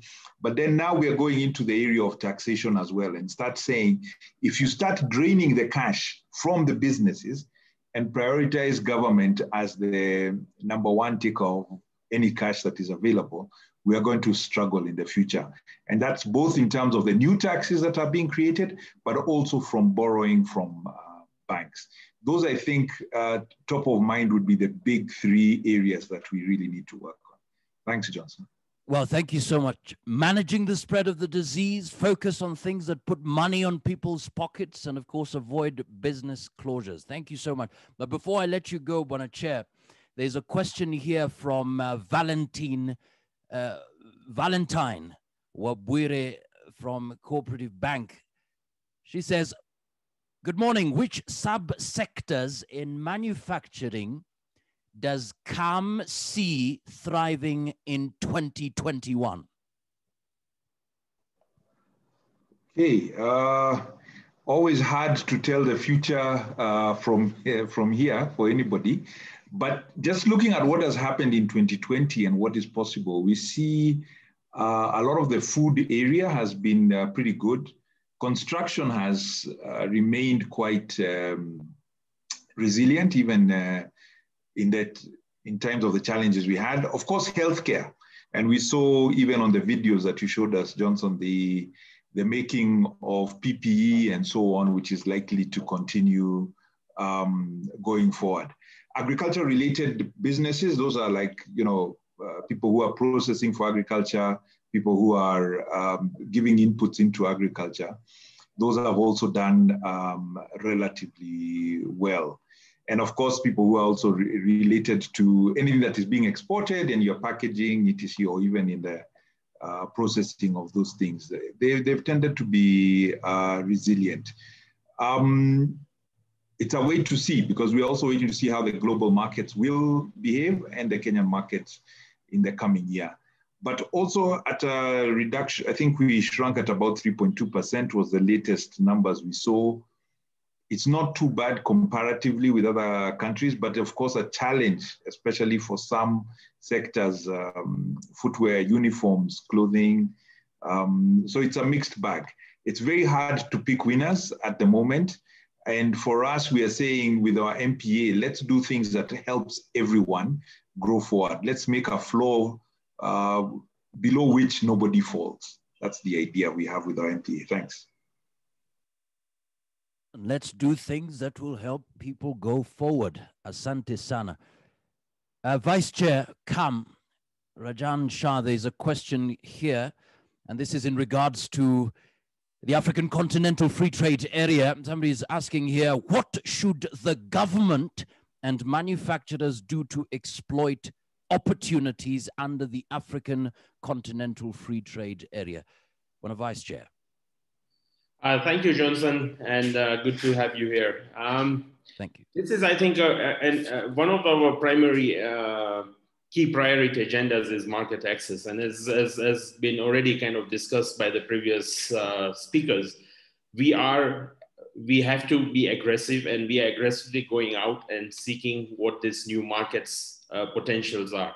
Now, what as a government we request that we should be doing is actually seeing how we can open up these markets. We look at what are our comparative advantages as a country in terms of what we can produce and export, and actually kind of start even bilateral with some of these other countries and start actually experimenting with many of these countries and seeing how we can actually go out and export into those countries and see whether there are any, because this is still it's still in the formation stage. We'll still hit all sorts of roadblocks, but I think the important thing is to ensure that we are ready for it, and many other countries are actually already kind of starting and discussing with their manufacturers, with their exporters, to see how they can actually pick these opportunities. And this is also what I believe that our government should also be doing, and also more targeted, more sector-based, where we have comparative advantage in terms of the exports into the African continent. And it's a big market for the taking. All right, thank you so much, Bona Chair. Indeed, we must be ready. We must ensure that we are ready for it. And moving forward, of course, thank you so much for the questions that are coming in. Please send in your questions. I'd want to bring your attention to the fact that we have representatives from KRA, Kenya Revenue Authority. We have Hezron Ligale and Vincent Kiptalam. I hope you can hear me clearly. There's a question directed here for you. And of course, when a chair mentioned earlier on, you can't tax yourself into growth. It will be a critical moment for us to hear from you. Why introduce minimum tax? And KRA has the capacity to detect through audits and taxpayers who might not be declaring profits. Bwana Hezron Ligale, Vincent Kiptalam.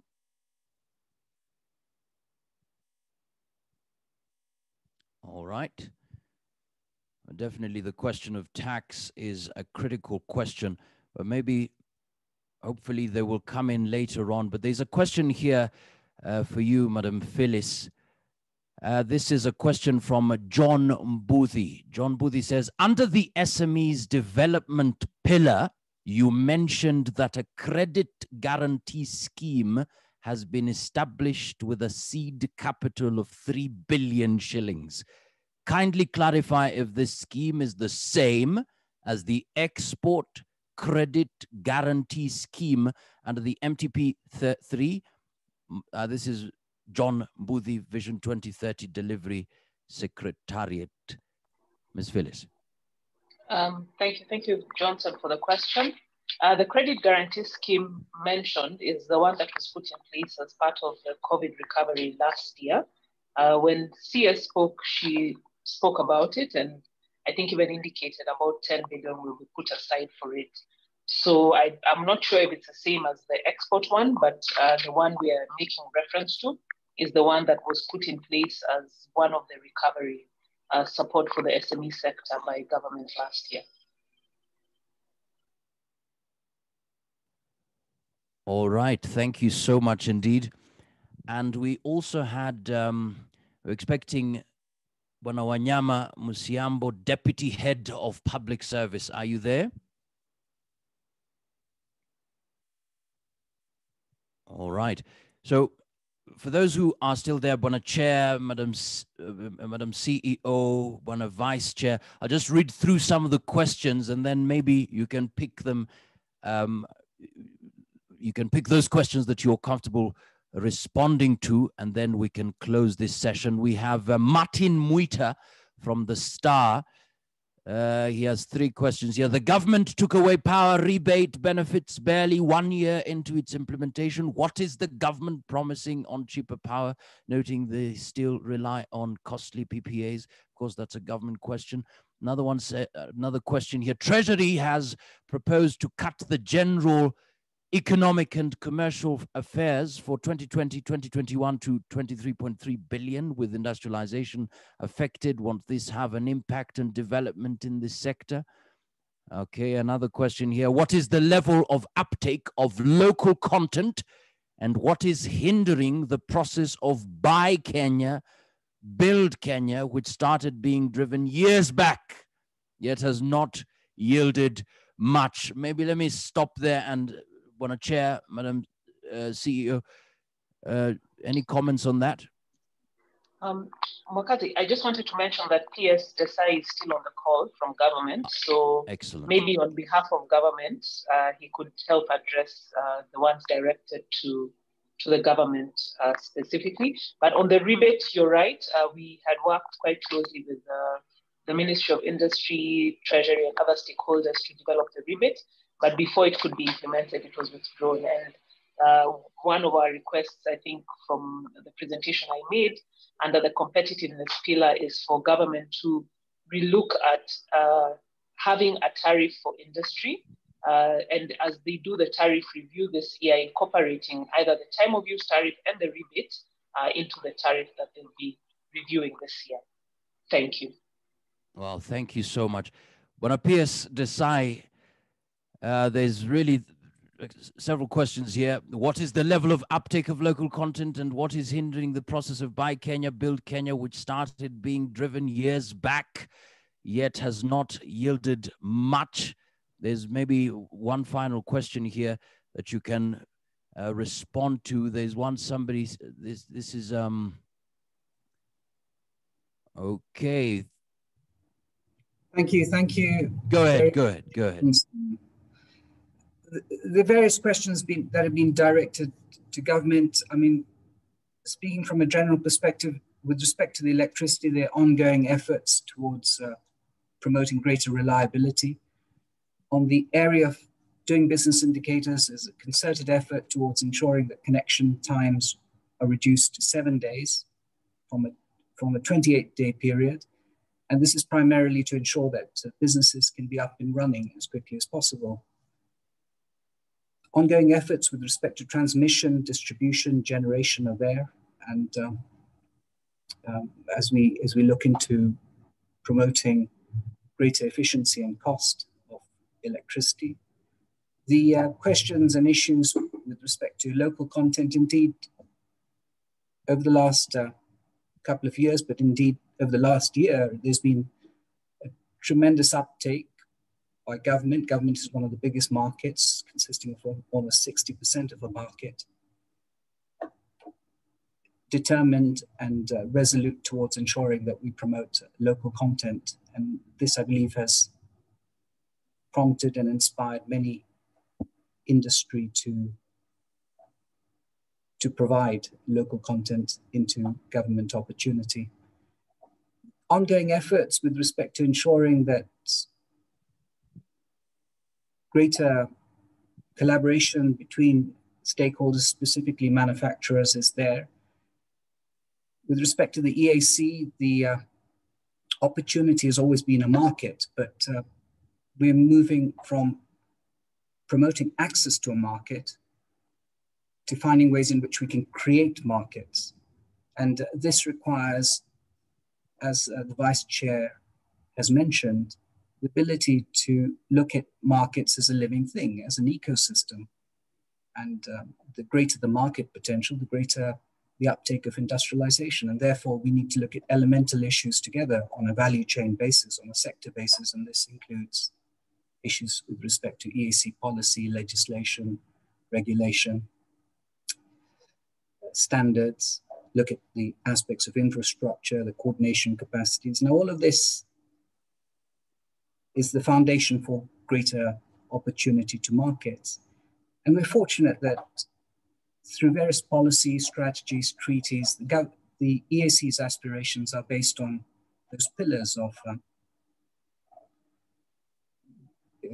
the customs union and the common market, and all of this together with their aspirations towards industrialization, creating interdependent value chains, provides a formidable opportunity and inspiration for our existing manufacturers to promote productivity, competitiveness, and innovation in reaching these large-scale opportunities as a basis for further continental markets.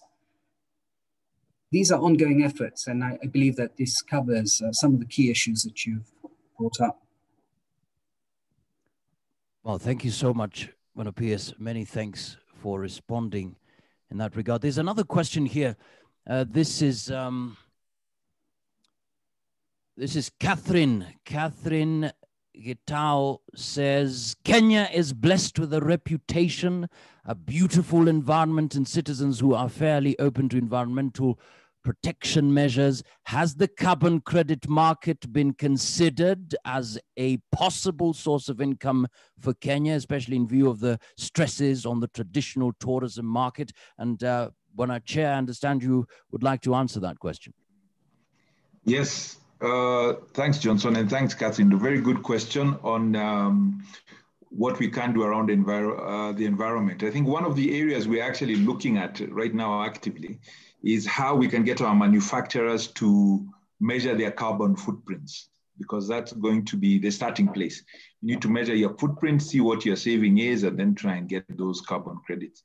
I think there's a lot of opportunity in the green economy, even that as has been mentioned by other speakers, not just on the carbon side. We've seen what we could do with solar power, for instance, and a lot of circular economy ideas that can be used.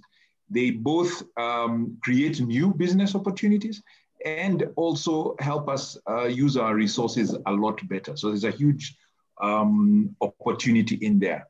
There was the earlier question you asked me, Johnson, about the budget being cut for the Department of Industry. I think it was the General Economic and Commercial Affairs being cut down to 23.3 billion.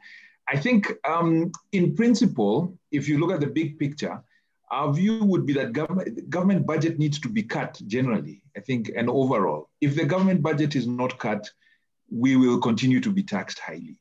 So how and where it's taxed is a conversation maybe beyond our pay grade. It's discussed at other levels. But overall, a constantly rising government expenditure bill is not good for our economy or for manufacturers, because it demands a constantly rising tax take. And if that cost is rising at a faster rate than the economy is growing, we are going to really have challenges. as we do at the moment. Thanks, Johnson. So thank you so much, Bwana Chair. Maybe Bwana PS Desai, there's a question here you may want to respond to. This is Warren Ondanje. Says, hello, I'm Warren from ARC Ride, one of Kenya's electric vehicle fleet operators. What is being done to stimulate importation and manufacturing of electric 2.3 and 4-wheelers? I think that question, Johnson, really the chair, Mashai, should answer, because he's the one who's supposed to be encouraging people to create the transport sector. And I think it'd be great to have his insights. But as far as regulations and policies are concerned, we're more than welcome. Yeah. I think I did see the question. I think the first question from the manufacturing perspective is, why are we not making those here? I think that is the challenge we are going to be putting out, is that we want to make them here. And you're right, there's a huge opportunity now as people start going electric. There's also the accessories, the charging points and so on. We need to start making them here. We already have motorcycle assemblers in the country, and this is an encouragement for them to start looking at those options for it. Again, we do need to go back to the bigger questions of the cost of electricity, because that is then going to affect the cost of running the motorcycles and the vehicles, depending on what you're having to pay for the electricity. So the cost of power is an important component in that needs to be looked at. But for us, it's even when we start talking about local assembly and local manufacturing, let's start thinking around what is coming up in the future and manufacture that. Thanks. Thank you so much. I understand we have Catherine Gitau, ICT Authority CEO, and there was a question. And by the way, for all the panelists, kindly you can check the questions, and if you feel you want to respond to any of them, please go ahead. There's a particular question here in terms of technology. There we go. This is somebody says, thank you to Ministry of Industrialization and CAM on the great work done to keep our economy alive. From the point of view of the ICT Authority, we are encouraging local manufacturers and assembly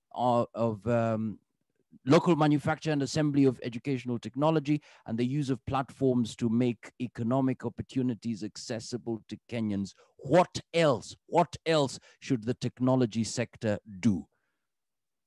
Madam Catherine.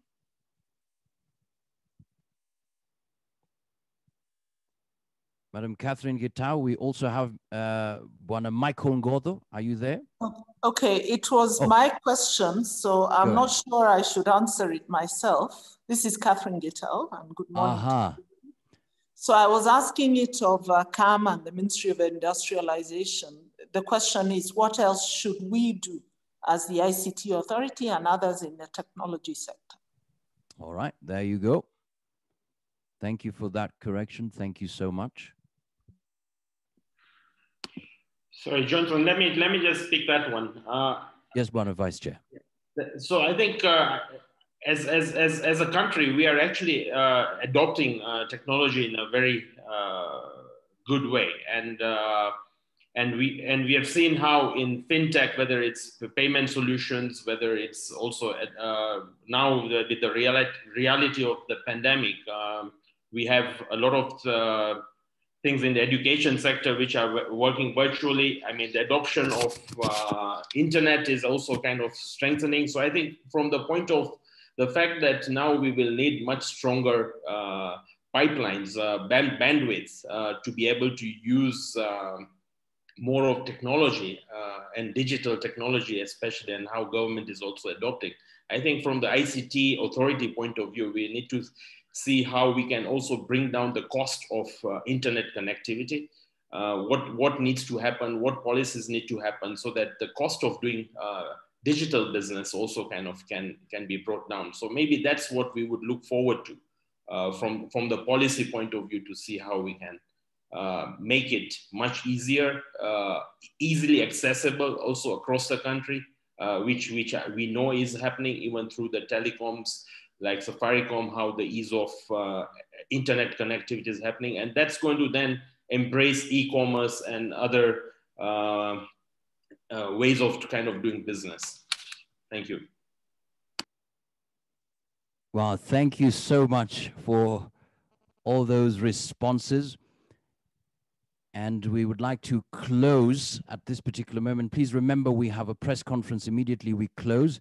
But before we close, just for your final remarks, and this would be Bwana PS talking about exports and how we can really push that spirit, listening to Madam CS that last year we actually increased in regards to exports. And this is something that she also mentioned earlier on. Industrialization Secretary Betty Maina says Kenya stands to benefit from more markets as SMEs continue to innovate locally. The government is not just focusing on East Africa alone or cementing ties with the UK. We are also working very hard to ensure that we can expand our markets in Asia, our markets in the US, our markets in Europe, and our markets in the rest of Africa. So, Bwana PS, moving forward, what's the picture like for Kenya in regards to exports?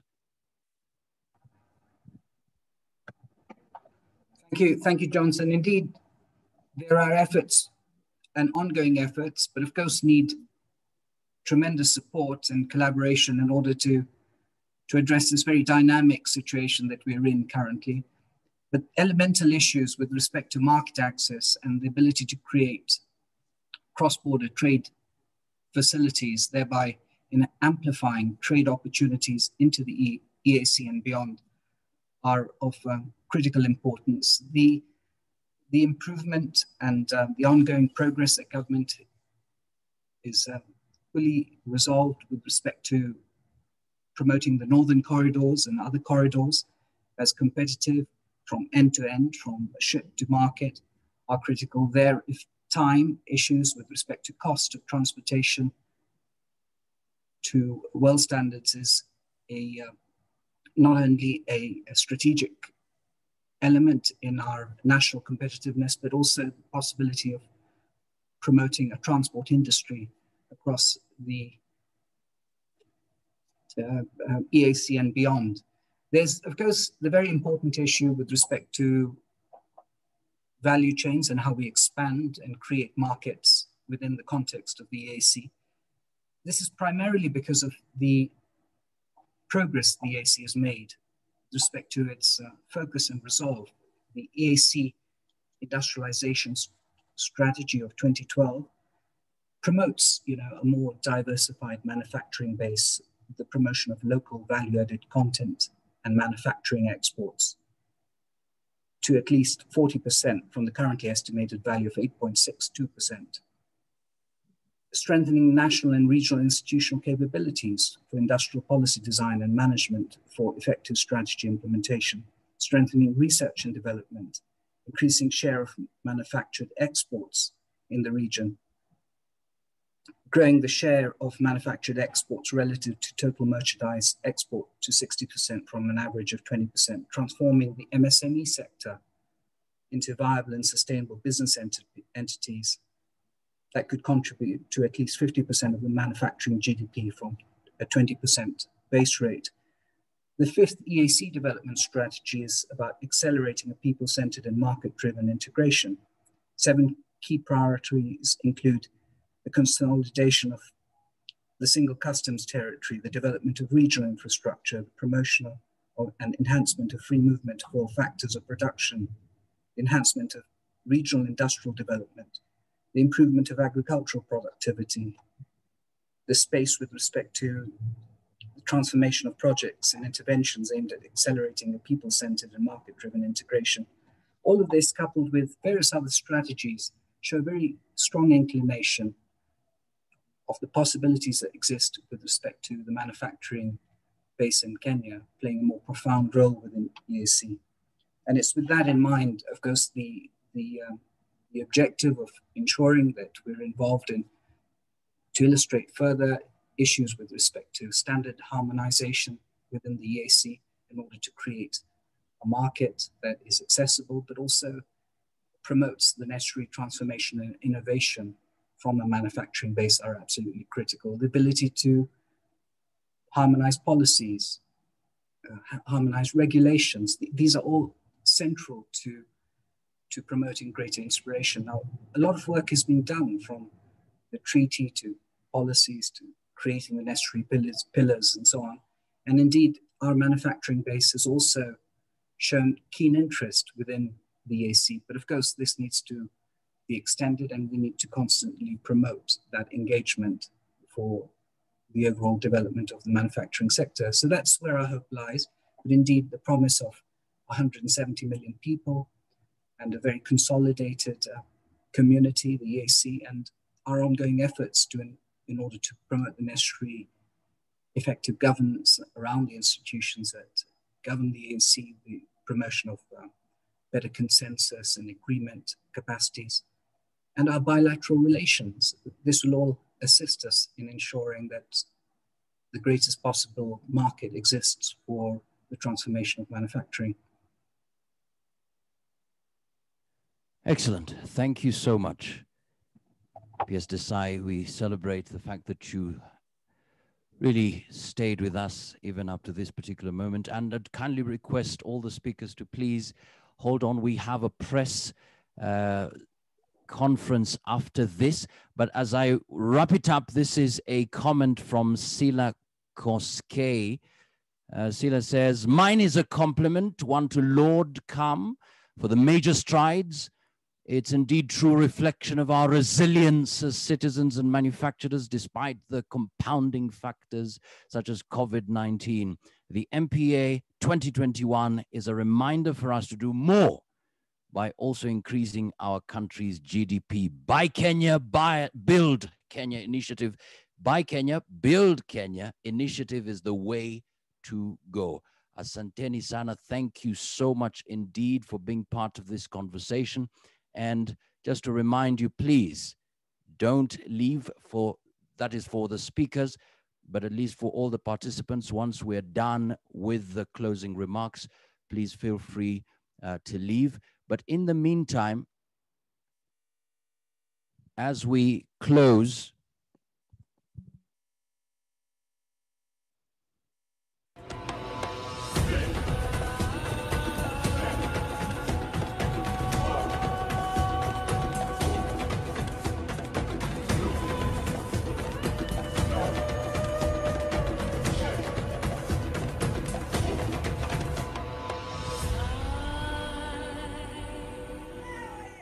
please welcome the Vice Chair, Kenya Association of Manufacturers, Mr. Rajan Shah. Karibu sana.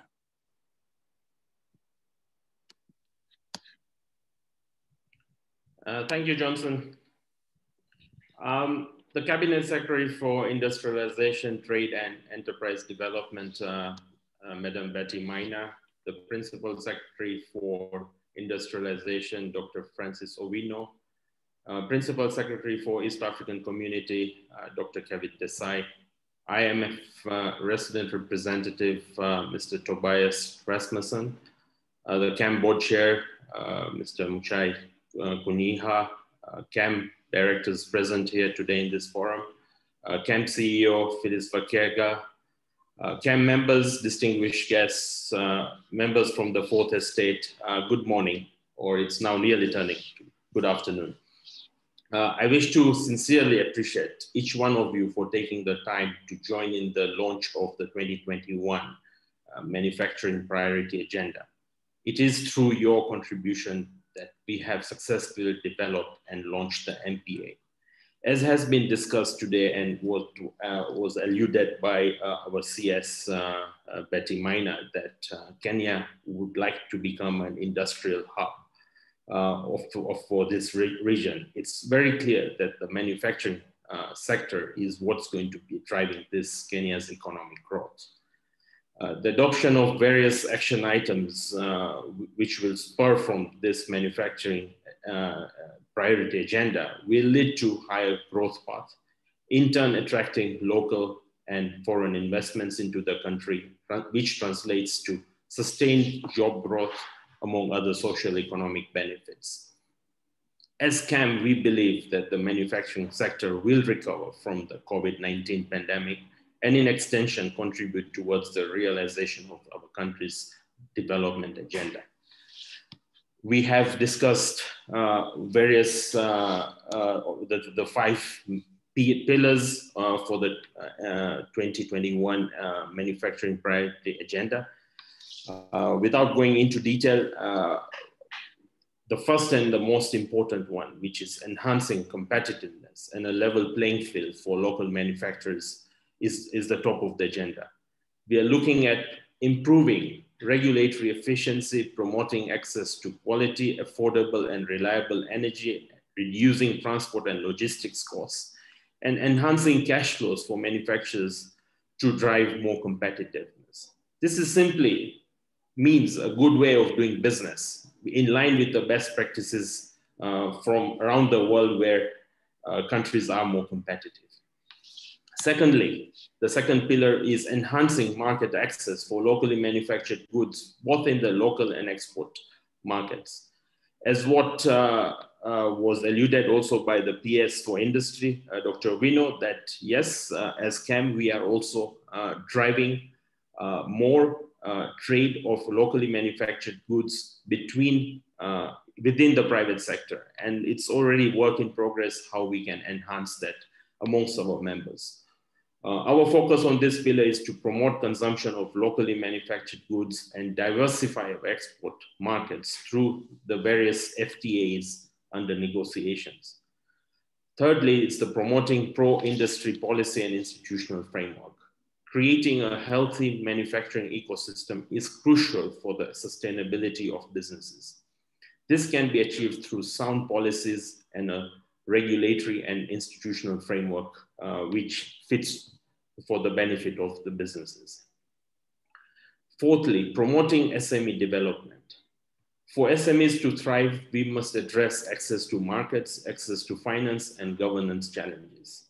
As CAM, we are cognizant of the fact that for any developing economy to thrive, SMEs remain the bedrock, and we will continue supporting them.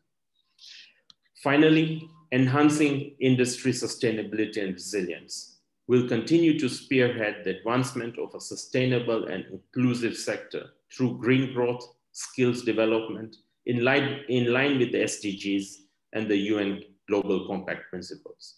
We'll also nurture nascent and emergent business opportunities uncovered by the COVID-19 pandemic, as has been demonstrated. Finally, we are grateful to the government for the continued support in driving this conversation of the manufacturing agenda. Special thanks to our Cabinet Secretary for Industrialization, Madam Betty Maina, the Principal Secretary for Industrialization, Dr. Francis Owino, and the Principal Secretary for East African Community, Dr. Kevin Desai.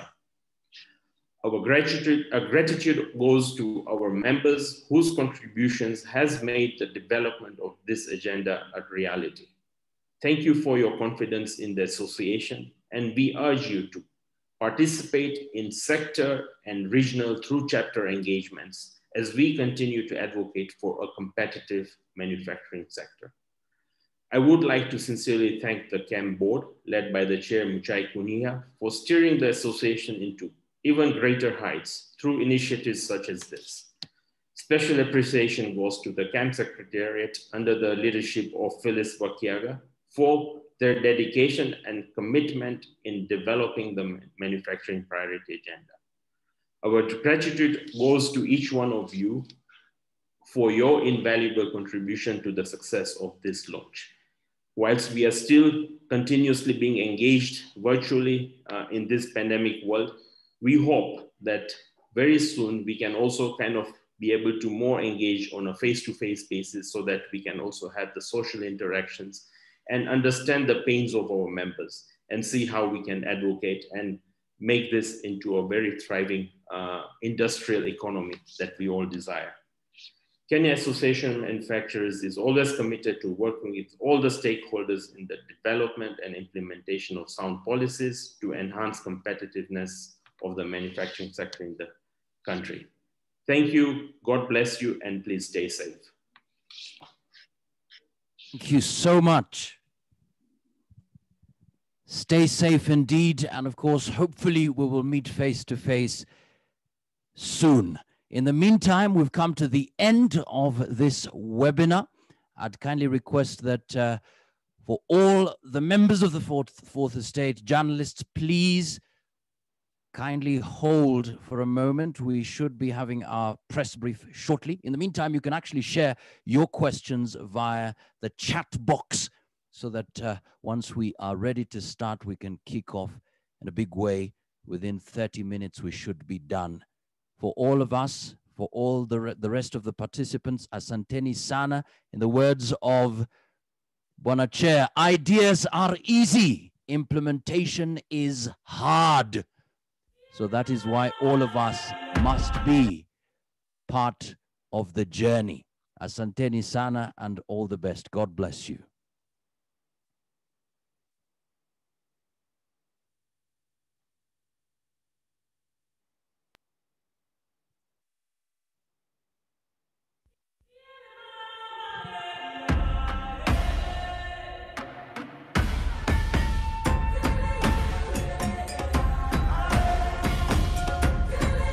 So all journalists, please remain behind. I'll appreciate your presence. And for the rest of the participants, you are free to leave. Thank you so much.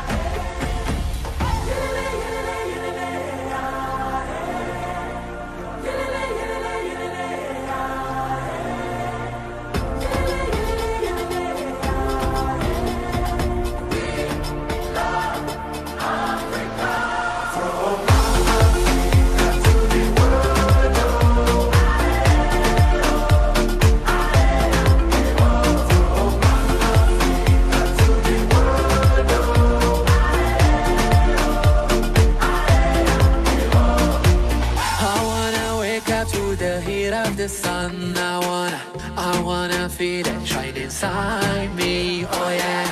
I wanna walk into the beat of the drum. I want my loved ones all around me, oh yeah.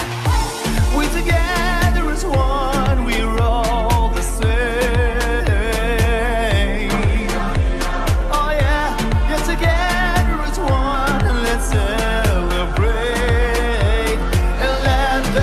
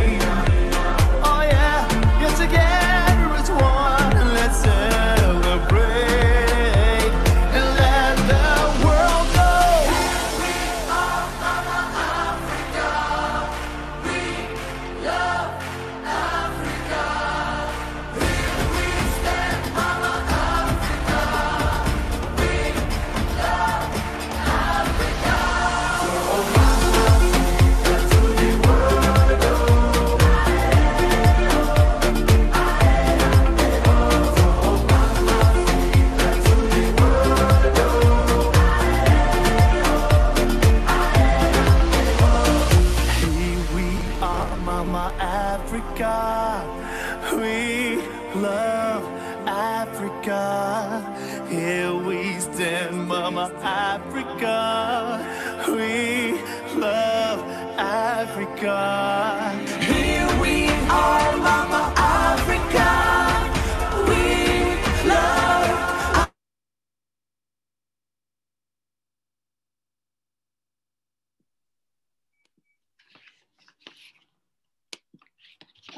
Good afternoon, all.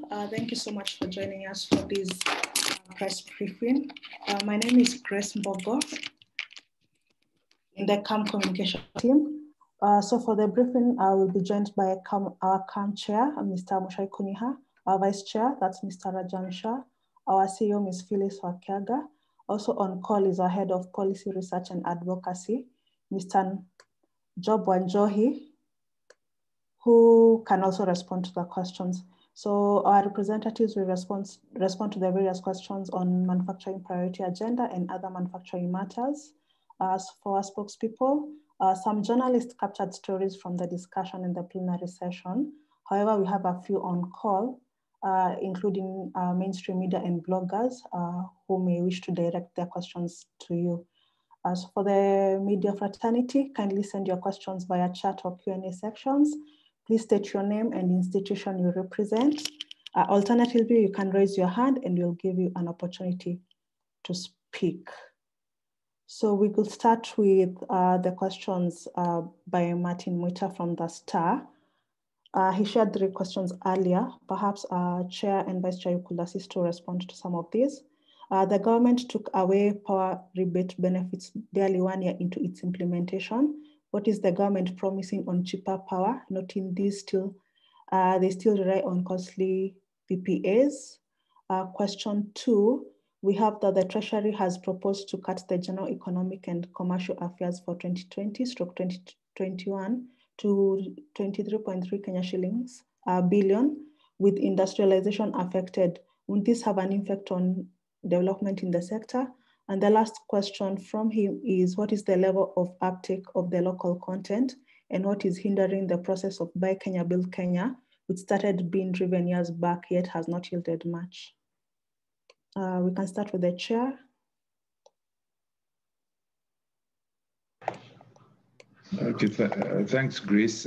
Which you want me to answer all 3, or which one do you want me to answer? You can pick one, then the vice chair picks another one. Okay.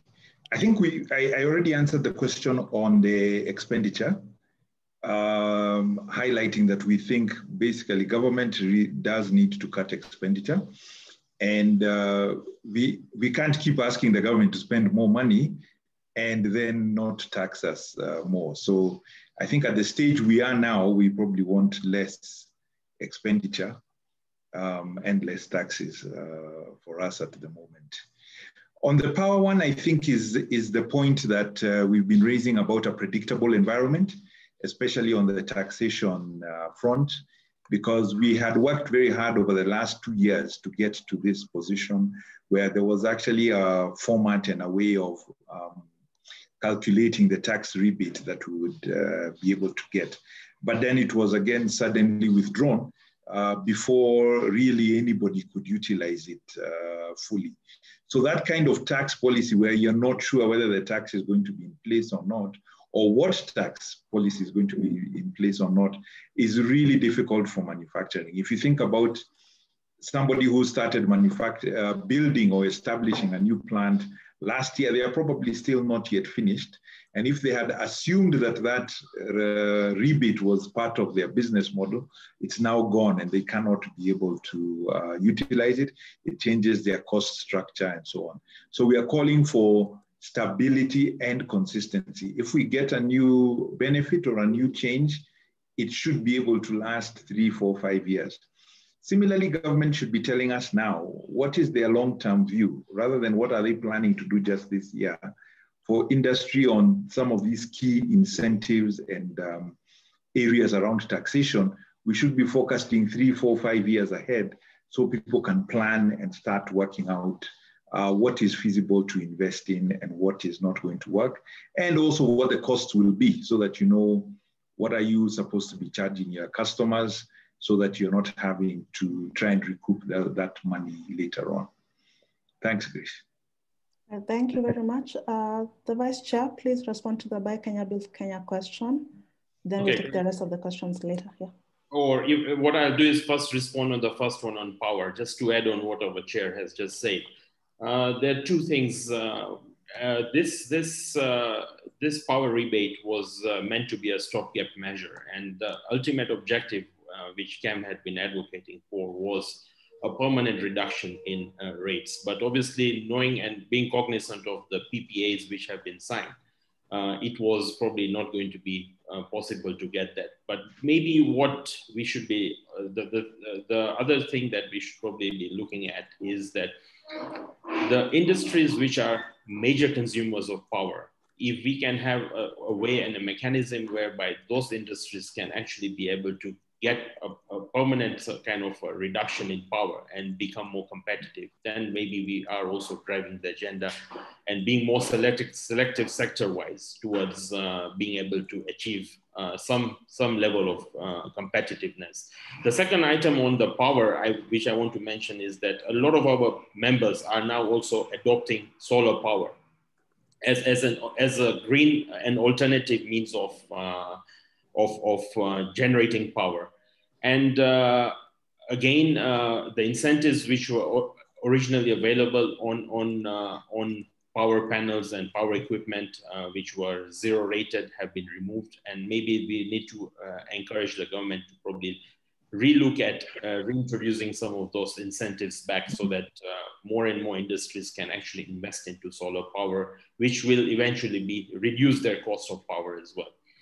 On the third item, which is on Buy Kenya, Build Kenya, yes, the journey has started, but we probably need to monitor, and maybe it's something that as CAM we may want to we will look at doing, is to see how our members are, we can be able to track how much of the goods from our members are being bought by various government departments, and have a way of tracking that, so that we have more and more adoption of this Buy Kenya, Build Kenya.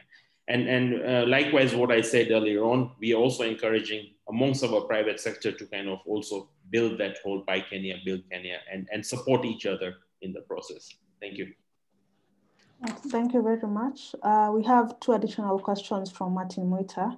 I know that you spoke about withholding VAT in his remarks. Perhaps he can also respond to this, and maybe the Vice Chair, you could also add to it after he speaks. So the question is, what is the status of pending bills? How much is owed, and how has the government made any progress in paying? Related to this is, how much is owed to manufacturers in terms of withholding tax, and what is the current budget that they have, noting you want it increased to 5 billion?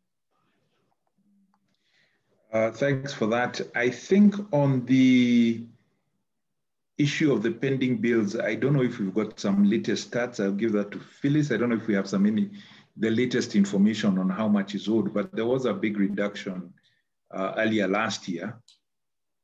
I think one of the challenges with pending bills is that they're not just from national government, but also from the counties themselves that owe different suppliers.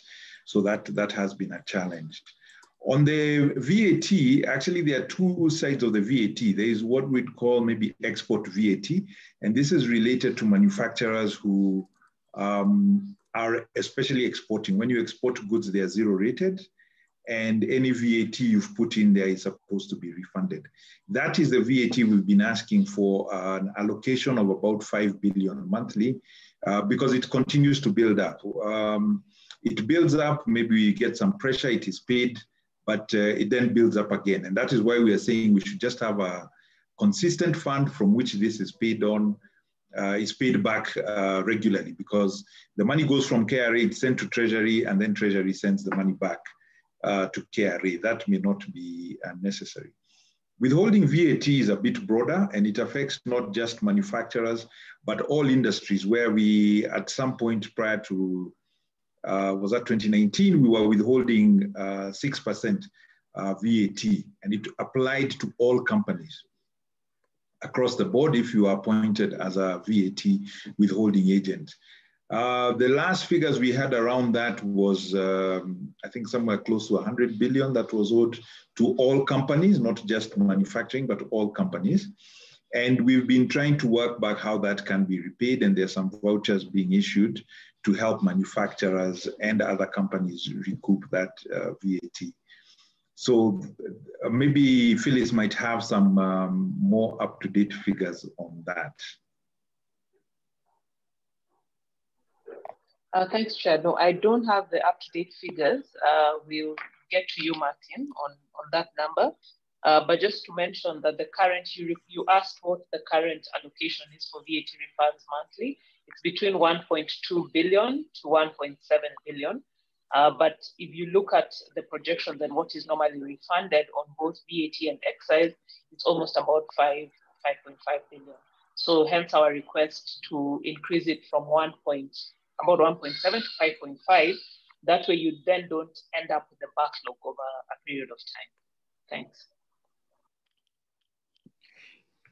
Maybe, Grace, just to add on VAT, maybe the area maybe which we are looking forward to is how KRA can streamline. And at the end of the day, I think the idea here is that this is a manufacturer's own money. And ideally, just like best practices around the world, maybe within a month, in a certain time frame, this should become available back to the manufacturers so that it doesn't constrain their cash flows. So it's creating that system, again, through what Chair alluded, through a fund, but the fund should be sufficient enough to ensure that there is no refund which is outstanding beyond a month. And I think on the pending bills, there are still pending bills in the counties, national level as well, through state corporations, which are still outstanding. I believe we saw a report in the paper the other day that even the maize millers were owed for 3 years, which hasn't come through. So there is still pending bills, which is hurting our manufacturers, and we need to find ways and mechanisms through which this can be cleared out quickly. Thank you. Thank you very much. For those joining in, we're requesting that you either send your questions via chat. Alternatively, you can raise your hand and we'll give you an opportunity to speak. Let me just go back to something that you spoke about earlier today. So it was on the issue of logistics at the port. Perhaps you could expound more on this issue as we get more questions from the media. I can see Moremi is typing something from Roberta, a blog, is a blogger, yeah. The floor is yours, Chair. You want me to talk about the... Yes, please. That, what is Phyllis going to answer? I'll give her something. Very good. So currently at the port, there's a lot of congestion. We are having issues, and there are multiple causes of that. I think there's some manpower issues, some coordination issues, especially between the Ports Authority and Kenya Railways. The challenge for a manufacturer at the moment is that all cargo is being put on the SGR, especially containerized cargo, and you don't have a choice about that. But then there are delays related to putting it on SGR, and then you find you're being charged demurrage because of those delays. So KRA is slow in moving the container, and KPA charges you demurrage because your container has not moved and you are not able to clear it. So you're getting expenses which are of no fault of your own, but you're having to pay them. So we're actually looking forward to going to the port to try and understand what is going on and discuss how can we clear this backlog, because it becomes very expensive. And what's still, like I said, is the efficiency, because if your containers are delayed, your inputs are being delayed and you're not able to manufacture, you have to stop your lines. And sometimes it's not because, it could be just one small ingredient that is missing in your whole manufacturing process, and you therefore cannot move forward. And that's becoming an inefficiency issue. So we've been asking in the past that, you know, when they have congestion at the port, maybe they should allow people to use road just to move some of these containers out, because the SGR seems to be struggling. We're not sure why, because they should have capacity on SGR to move these goods. But if they don't, they should use alternative means so that manufacturing continues, so that people are not being penalized unnecessarily over keeping containers unwillingly, say, at the port gate. So those are some of the issues we're looking at on the logistics side, yeah.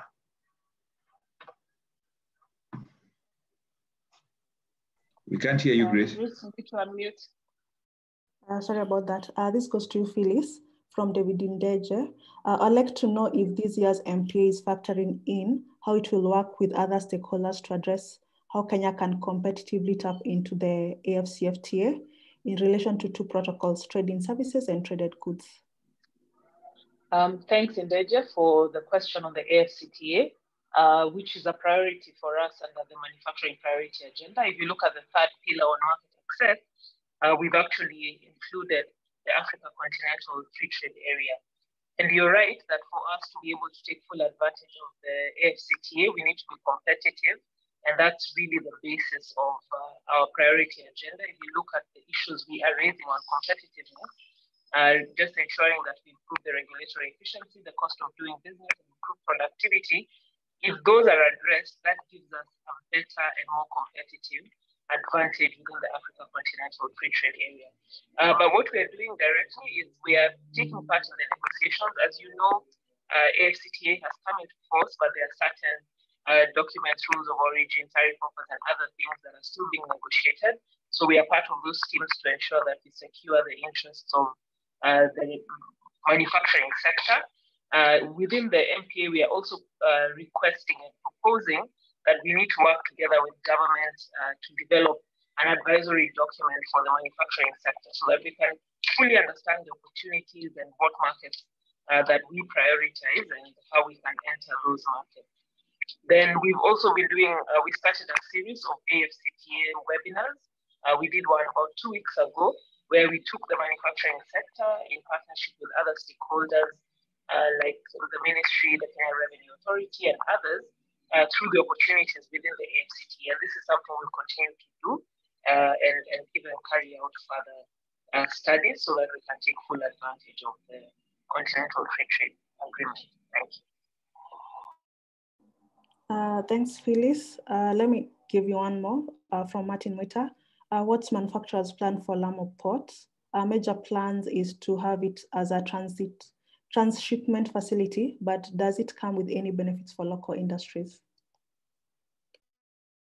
Thank you for the question, Martin. I think for us, you heard what the chair spoke about the port and the challenges we are currently having linked to both the port and the mandatory use of the SGR. So any additional capacity that can release the pressure from the main port in Mombasa would be of benefit. That way we can probably be able to move our goods much faster through the port.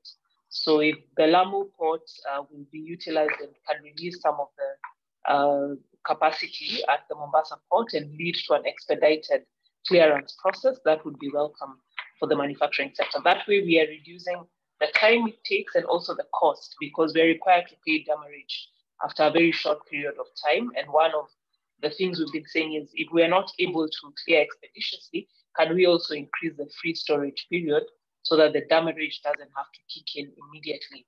I mean, after 5 days, but have it maybe at 10 days in line with the realities that it's taking much longer to clear goods from the port. Thank you, Phyllis. If you need to share more questions, please do so on the chat as well as the Q&A. You can also raise your hand. We currently don't have any additional question. Perhaps the Vice Chair could comment something in general with regard to the manufacturing sector, the Chair as well, and Phyllis as we close. If any question comes in before we do, we'll get back to you to respond. Okay, thank you. I think in general, a lot has already been said during our event. As manufacturers, I think we are probably very simplistic in what our ask is. We are actually not asking for any money. We just want to increase competitiveness, and competitiveness can only be increased through a stable and predictable environment, tax policy environment, regulatory policy environment. And that's what I think the ask is for manufacturers. I think manufacturers, we have seen, are very resilient, as what we have seen in what happened in 2020 during the pandemic. They will continue to be resilient, and we are very positive that manufacturing will grow. But of course, we need to continuously keep on advocating to ensure that the cost of doing business, the tax policies, stability and environment, so that we can become globally competitive, just not locally competitive. Because at the end of the day, the realization we have had from the pandemic situation is that the global trade patterns are also changing. So we need to take opportunity of those and be able to kind of serve in those markets in a very competitive way. Thank you.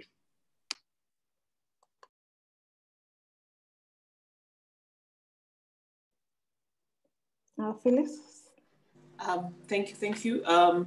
Just to mention that even as we go into this year and an election year, the need to have a long-term view if we're going to support the growth of the manufacturing sector, and the need for policy stability for the sector. So as we engage with government stakeholders, we are keen to see the competitiveness issues addressed. There are those that will have extremely high impact on the growth and the competitiveness of the sector, and we are going to engage on those so that we have them addressed and are able to grow the sector. The other thing, as I mentioned, our tax revenue contribution as a sector is much higher than other sectors, considering our contribution to the GDP, and there's need to see how we can support and grow the sector in a bid to see how we can also increase jobs in the country and support the economy of Kenya. So we look forward to engaging with all stakeholders as we look at the implementation of our proposals in the manufacturing priority agenda. Thank you. Chair, the floor is yours. All right, thank you very much, Grace. And a lot has been said. I think no point to repeat. The thing I've been emphasizing a lot or thinking about a lot is that all governments since independence have had a pro-industrialization agenda. But the impact of it or the reality of it, what we are seeing on the ground, has not been as industrialized as we'd like to be. There is what I'd call a frustration of unfulfilled potential, because we can all see what we could be, what the opportunities are. And the question we keep asking, and that is the thing with our manufacturing priority agenda, these are some of the things that we can do to achieve these goals that we've always been looking forward to. We want to industrialize as a country. We need to grow because we need to create jobs. We need to create prosperity for our country. So if the things that we've been doing don't seem to be working, we do need to start thinking new frameworks, new ideas. What is it that we're going to be able to do to make this step change? Because small changes, a bit of an acceleration is okay, and it is good. But to get to say 15%, it means doubling our production and our manufacturing contribution as part of GDP just now. Those are big steps, and therefore we need to take big actions to go there. And like Rajan said, and we are keeping on repeating, it's about competitiveness. It doesn't matter even if we can make Mercedes-Benz cars here. If they cost $2 million a piece, nobody is going to want to buy it. We must be able to produce competitively. And taking actions that help us become more competitive is the primary ask of our MPA 2021. So that's my bit. Thank you very much. Thank you very much, Chair, Vice Chair, and Phyllis. To the media fraternity, thank you so much for joining us this afternoon. I will be sharing the press release and the MPA with you in a bit. And for our leadership team, please be ready for a lot of questions once the media internalize on the documents. So thank you so much and have a lovely afternoon. Thank you, and thank you for everybody who attended and their support. Thanks, everyone. Thank you, everyone.